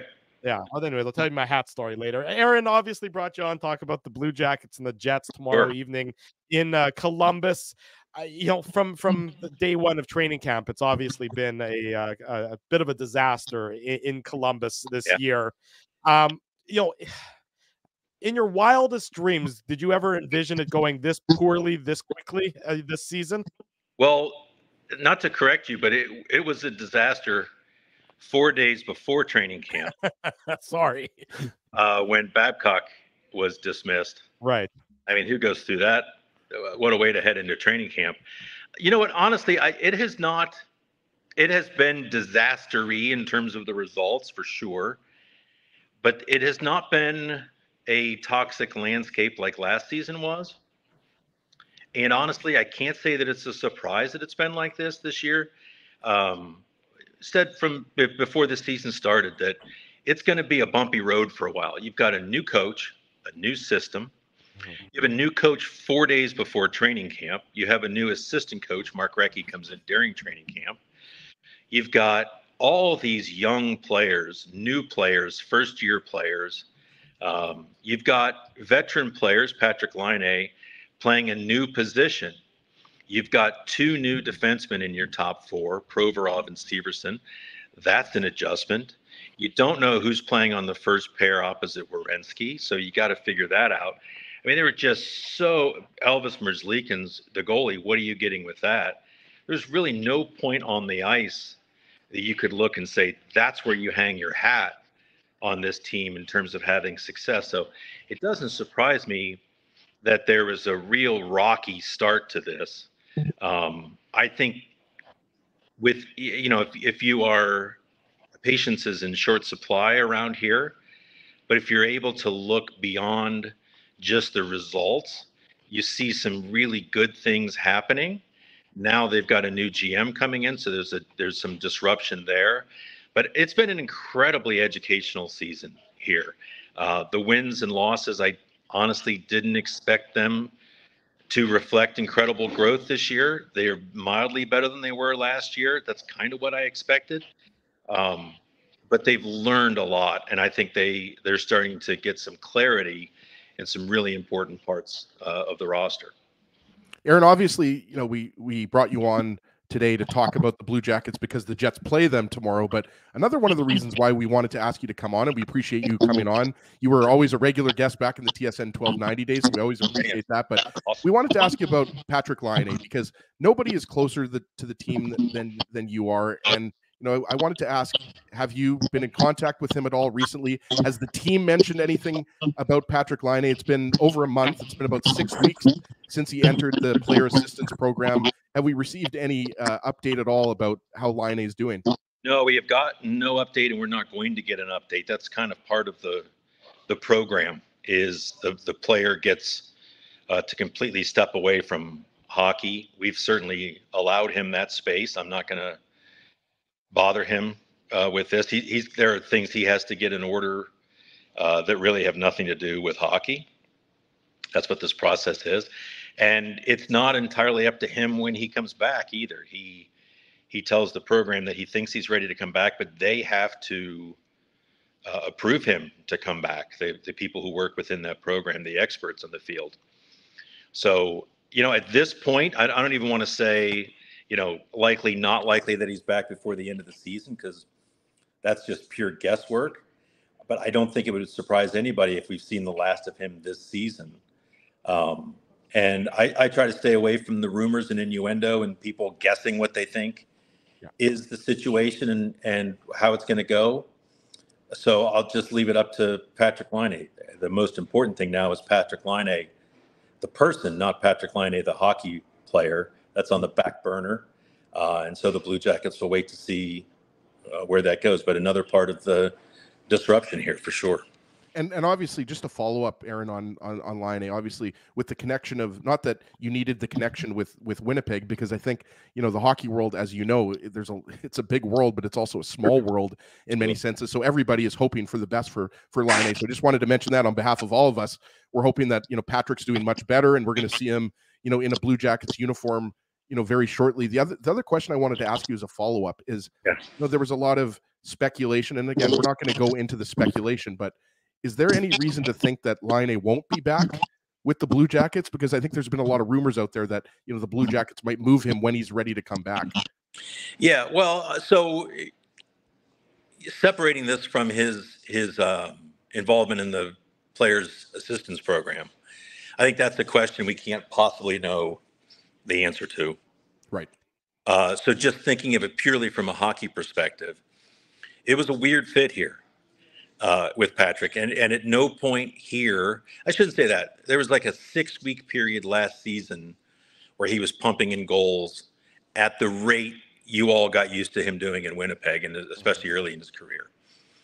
Other than that, he's been not necessarily an ineffective player, but a different player, not a feared puck shooter, which is his calling.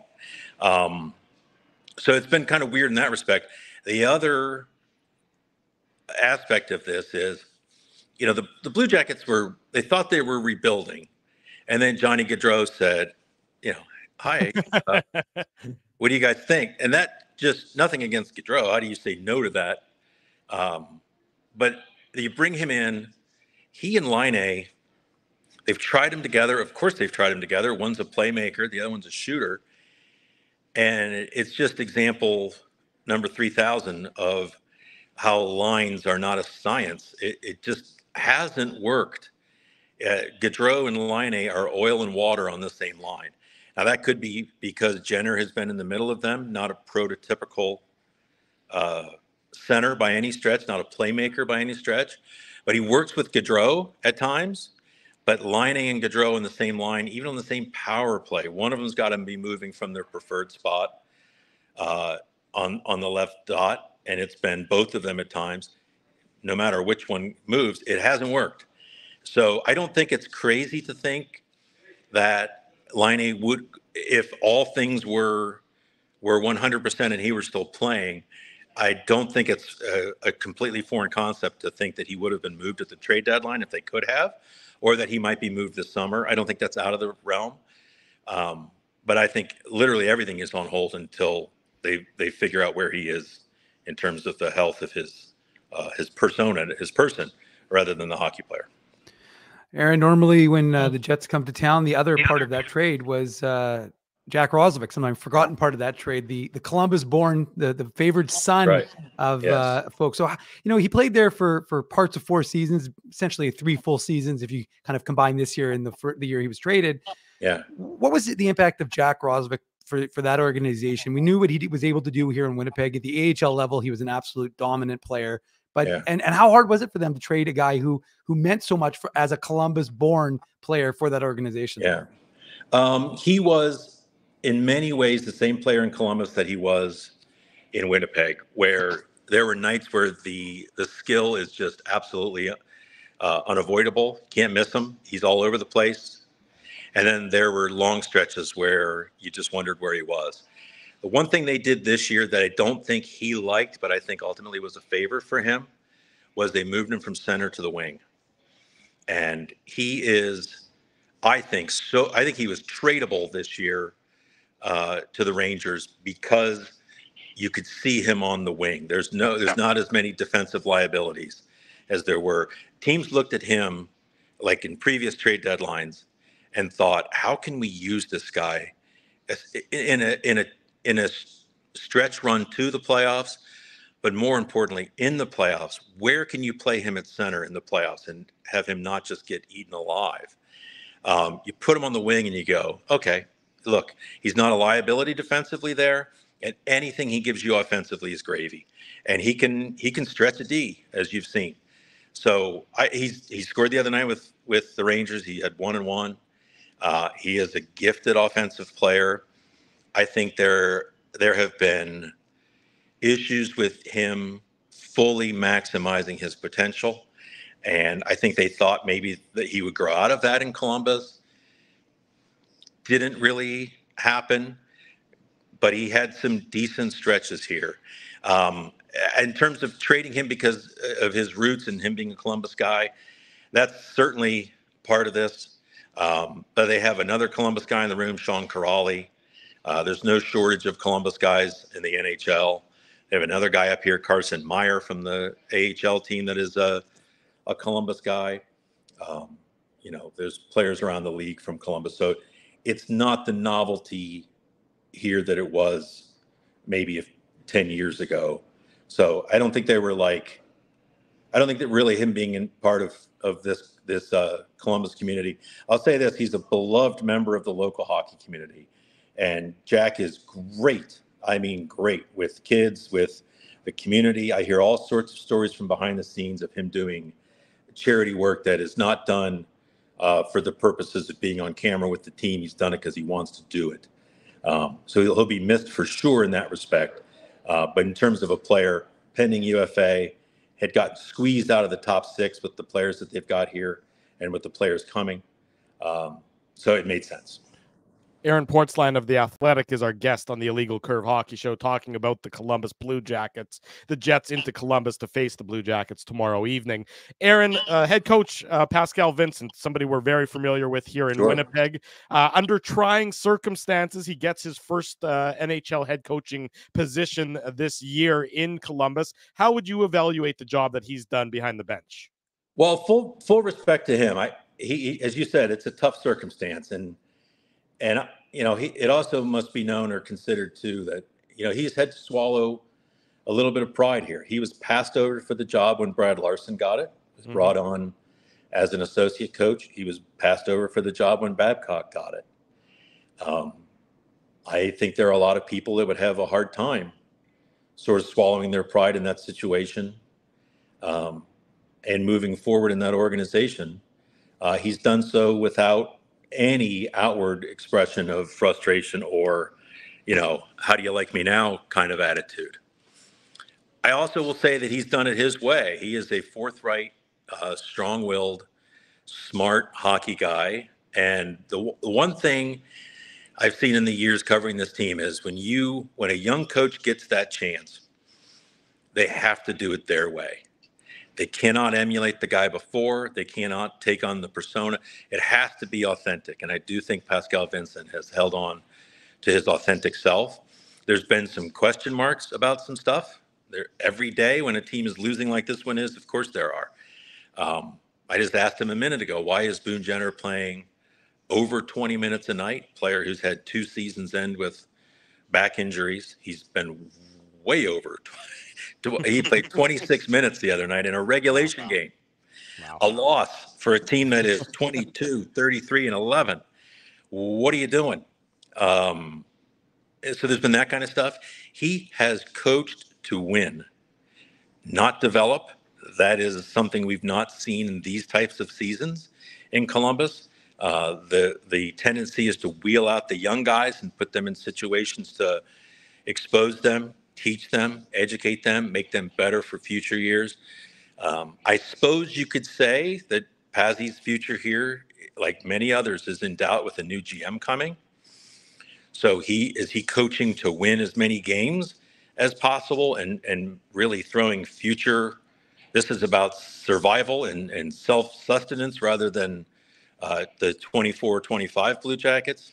But I don't know that that's fair, because he's really coached this way, really even from the start of the campaign when he had as much leash as he's ever going to have here.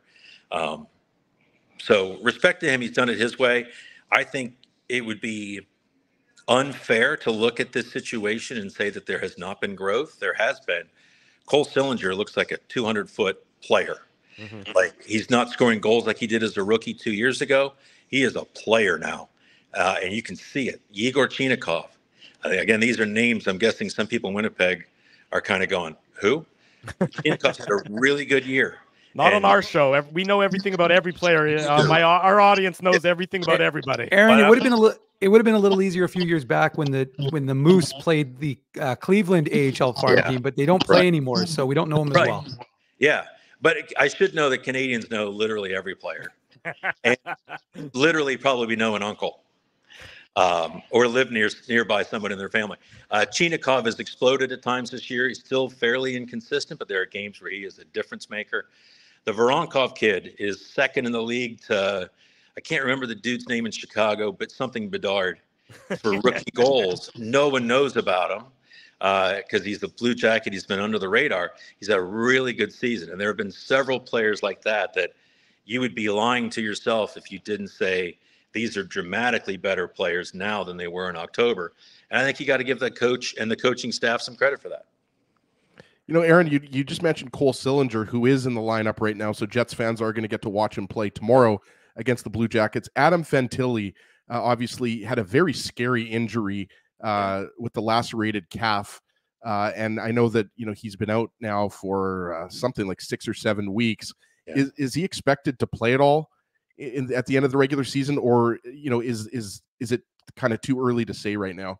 Well, so what they're saying is, at first they said for sure he's going to be back before the end of the season. Now the word hope is worked into the equation, and I think they're being smart about this. This guy is he's the franchise. He's the future number one center, maybe the present number one center. So if there is any risk to him playing even that last game, April 16th, they would be idiotic to wheel him out there. Of course, the kid wants to play. I think he's still on pace to return later this month, probably at this point, early next month is the soonest you'd see him. To my knowledge, he's not skating yet. But the hope, and I use that word specifically, the hope is that he will play again this year. I just want to, you mentioned Johnny Gaudreau and his waving at Columbus to come there. What have you seen in him in his full year with the Blue Jackets? Yeah, well, there ain't no Elias Lindholm here. There is no Tkachuk on the other wing here. And I think you see that reflected in his totals. I got to look at this, but I think he's on pace for a career low goals wise. Mm-hmm. He was 10 so far. Yeah. He was invisible the first 6 weeks of the season.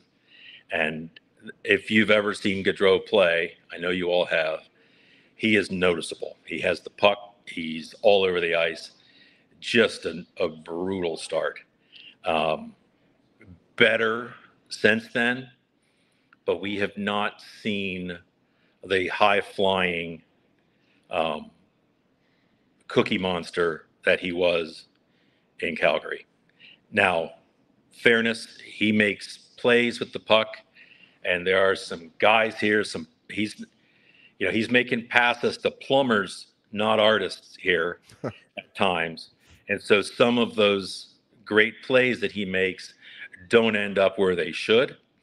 But he's been okay. On the whole, he's been okay. I think, have they found a fit with him? I mean, here's my thing. If Fantilli does come back, I would like to see a run with Gaudreau with Fantilli. I'd like to see Jenner on the wing where he started his career, where he's really effective. He's a hard guy to move out of the center, though. He's got 20 goals again. He's a workaholic. I get it. But at some point, I think they've got to see how they can get Gaudreau to spread those wings. Who works the best with him on the off wing? Is it Chinikov? Is it Voronkov? Is it Marchenko? There's options here, but that's one thing you'd like to see before the end of the season is a sort of a new burst for Gaudreau. Last one for you, Aaron. They signed him to a contract to be the goaltender of the future, but that future is very much in doubt. Yes. What happens with the goaltending position? Of course, Elvis Merzlikins is who I'm referencing. Yes. He has, of course, requested a trade at various points this season. Yeah, well, so let me just walk you through that, because this tells you where this has all gone this year. they decided in November that they were just going to look at Tarasov in consecutive starts. This completely flies in the face of how they've handled literally every other spot on the roster, which was earn your ice time. So that threw up red flags, and it went like 2 weeks between Elvis starts, and you're like, what the hell's going on? Elvis says, you know, I'm not going to be the number 3 here. I've asked for a new scenario. Everybody assumed that meant a trade. He says, I did not ask the team for a trade, but we both decided maybe we should search something out in that regard. And 2 days later, An open marriage. Yes, right. Which always looks good on paper. And then 2 days later, he says, you know, everybody in this room knows I asked for a trade. And so it was important for me to play well tonight. And you're like, well, whoa, wait a minute. So then he literally, from that conversation with the media, goes to the back room here. I'll show you the door if I can find. There's the door to the room. Goes through that door. No, we're going this way. There we go. And calls his agent and says, I think I screwed up. I just told the media that I asked for a trade. And so his agent, who, Jerry Johansson, I've known him for years, very respected guy, makes it known Elvis did not ask for a trade. So to this day, there has been a trade request, a non-trade request, a trade request, and a non-trade request. All the while, Elvis has been a much better goaltender than he was last year. No question about that. Not good enough. There's still some nights where he, as I like to say, puts the leak in Merzlikins. But they've got to do something. It's not even really about his on ice, honestly. Now, he's going to be 30 years old next month. This is not a young man. The expectations of a franchise goaltender extend beyond just how you play. Now, if he had a .928 save percentage, you can be who you are and be seen as quirky and a character. If your save percentage hovers around 900 and the year before was 876, that's a problem. That is a problem. I think they have reached a point where they know it's time to move on. But good luck trading a guy at 5.4 with 3 more years. My suspicion is that a buyout is coming this summer, especially when you look at how flooded the market is for goalies. Like, there's just not going to be a reason, unless somebody's scouting staff absolutely loves Merzlikins and thinks that their room can bring him in and doesn't need him to be one of the foundational pieces. He can just be the goalie. There's going to be so many options flooding the market this summer that it feels like it's heading toward a buyout or a trade where they eat a significant part of it coming back. So it's good news, bad news for the Blue Jackets. Tons of goalies out there is the good news, and they can find a replacement probably. Bad news is it's going to be hard. It's going to be a buyer's market with so many guys out there. Aaron, hopefully Elvis isn't walking by you there at Nationwide Arena and didn't hear that. But you know what? I've written it. I'm not at an age to hide from that shit anymore. It just is. Like, I would say it, and I have said it to his face. It's nothing confrontational. It's the situation. Yeah. Aaron Portzline from The Athletic. He's going to have coverage of tomorrow evening's Jets and Blue Jackets game. Aaron, great to catch up with you again. Thanks so much for joining us this morning. We'll let you get on with the rest of your Saturday. All right. Thanks, guys. My right arm's killing me. Cheers, Aaron. Bye, Aaron. Take care. There he goes, Aaron Portzline joining us this morning. Does he know the Blue Jackets or what? It's crazy. Out like nobody's business. Well, he's covered them for what, 20 since the whole time, basically. We had him on the show when we were back on Kick FM. I mean, he's such a good guy. We've got to meet him at the arena a bunch of times over the years. Like, there's nobody better than Portzline. One of the biggest mistakes that Scott Arniel ever made when he was head coach in Columbus is he immediately took a confrontational approach with the media in Columbus. And the media in Columbus, by the way, by and large, at that time certainly is Aaron Portzline. Yeah. You know, so it just never made any sense. And I think that if you sat down with Scott again and you said, what would you do differently? Not that you have to be buddies or anything, but just he just took such an aggressive stance for that was an error in his approach. He's good now. Yeah, he's doing okay right now, and obviously, Pascal Vincent, who we know so well. He's been a guest on this show many times. Dave and Pascal go out for dinner. At least they speak weekly on the phone. I'm being Pizzeria Gusto, right, Dave? Yeah, it's true. And yeah, there you go. Anyways, great to catch up with Aaron Portzline ahead of tomorrow night's Jets Blue Jackets game, and of course, we will have complete post game coverage tomorrow after that game. So game time is 5:00 Central. Post game right around 7:30. So a bit of an earlier post game than we're typically used to, but it'll be fun. 7:30 tomorrow night, the Jets and the Blue Jackets going to do battle. Lots of young talent on that team, and it's sort of a shame, Ezzy, as you referenced, I think in one of your questions, about how much of that talent's out of the lineup, because I remember Cole Sillinger, when he played here for the Blue Jackets earlier this year, he was very noticeable. And then if you add a guy like Adam Fantilli into the lineup, well, you can see there's young talent there. Just a matter of getting it all together and keeping it healthy for the Blue Jackets perspective. Yeah, and Aaron mentioned, Boone Jenner, 20 goals. And yeah, everybody knows that Boone Jenner on a good team is not a first-line center. But nor should he be playing 26 minutes a night. That's way too much. No, absolutely not. But he doesn't have the best name in hockey, though. Yeah, he's got a great hockey name, and he's a great captain. And, 20 goals is 20 goals, guys. 20 goals is not easy to do, score in the NHL. I know Dave could do it, but I certainly could not. I don't think Drew could. But, no, look, it's the Blue Jacket season is pretty much gone as bad as it could have gone, right? Like, they weren't big-time sellers, but as you mentioned earlier, Drew, Jack Roslovic, Andrew Peeke traded at the trade deadline. Yeah. And, this team is well behind the last wild card spot. They've been out of it for a while, guys. Let's be honest, but they've got pride. Pascal, we know, is an excellent coach, and they're going to try to win this game tomorrow. But if the Jets play anything like they did last night, they should beat the Blue Jackets just based on skill alone. Yes, you look at the bottom of the Blue Jackets you look, up and down the Blue Jackets roster, and the Jets have a better team. But you especially look at the bottom forward groups of the Blue Jackets, and those are not what you would describe as household names. And some of them are young guys with talent, who are finding their way in the league, and other guys are just guys who are just really space fillers for guys who are out of the lineup. With all due respect, and the Jets need to take advantage of that tomorrow, Dave.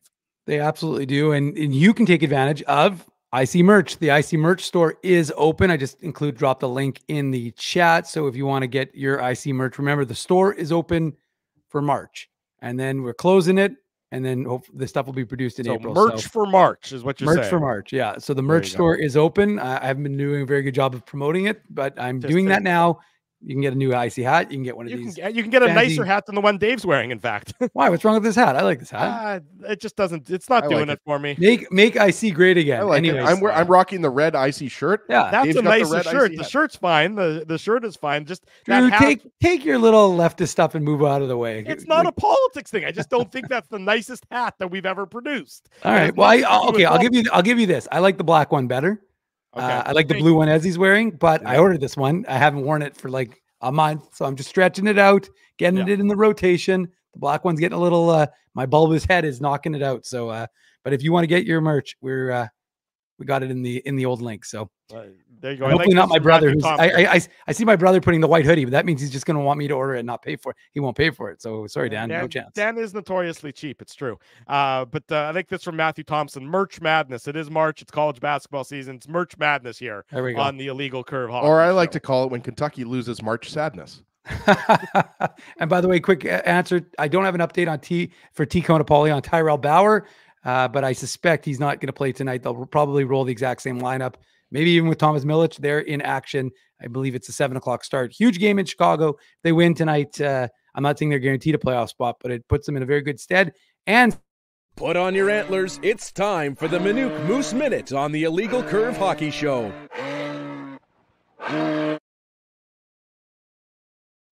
Speaking of which, we do have Moose seats to give away. If you want to go to the Moose game if you want to play a little hooky from work, Tuesday, join me at Canada Life. There'll be 8,000 screaming kids in the crowd and myself. All of them chanting, Dave.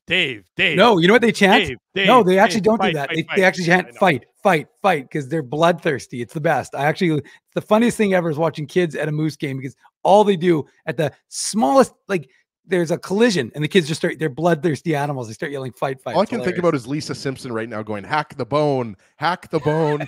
Ralph Wiggum lost his shin guard. Hack the bone, hack the bone. Exactly.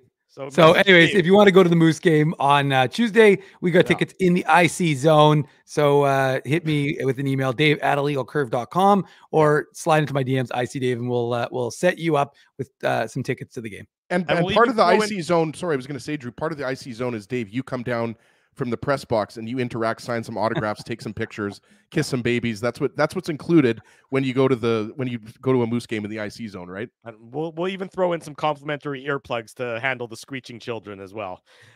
Big thanks to everybody for joining us this morning on the Illegal Curve Hockey Show. Cam Poitras, Aaron Portzline, in case you missed either of those interviews, they're available on our YouTube channel. They're available on the podcast, which will be up shortly. Remind everybody that, again, we're going to be on tomorrow, 7:30 p.m. post-game show following the Jets and the Blue Jackets.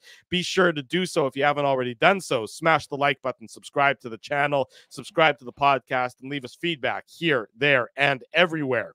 Big thanks to all of our sponsors. They make the post-game show, the Saturday show, the website a possibility. Our friends at Rumors Restaurant and Comedy Club Grid Park. Use code IllegalCurve to park for free. Hold on. Sorry. So hold on. Uno momento, por favor. We do have, and this is not really applicable, but I'm interrupting you at a Grid Park because I did hear from our friends at Grid Park last night.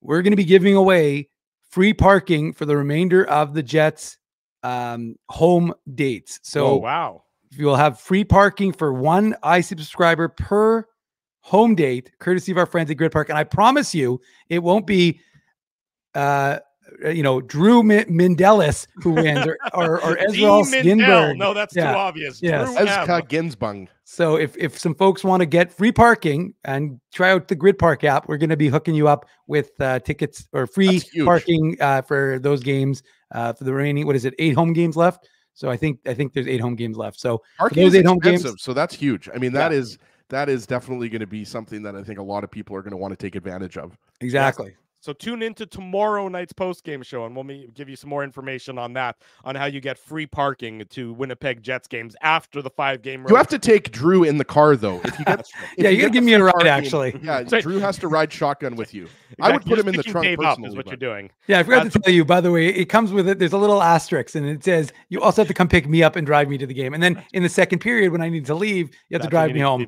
and then you go home. I mean, but I'm only saying price to pay, Dave. The parking's free. I mean, who wouldn't want to ride with Dave M to a Jets game? Hey, you used to every day.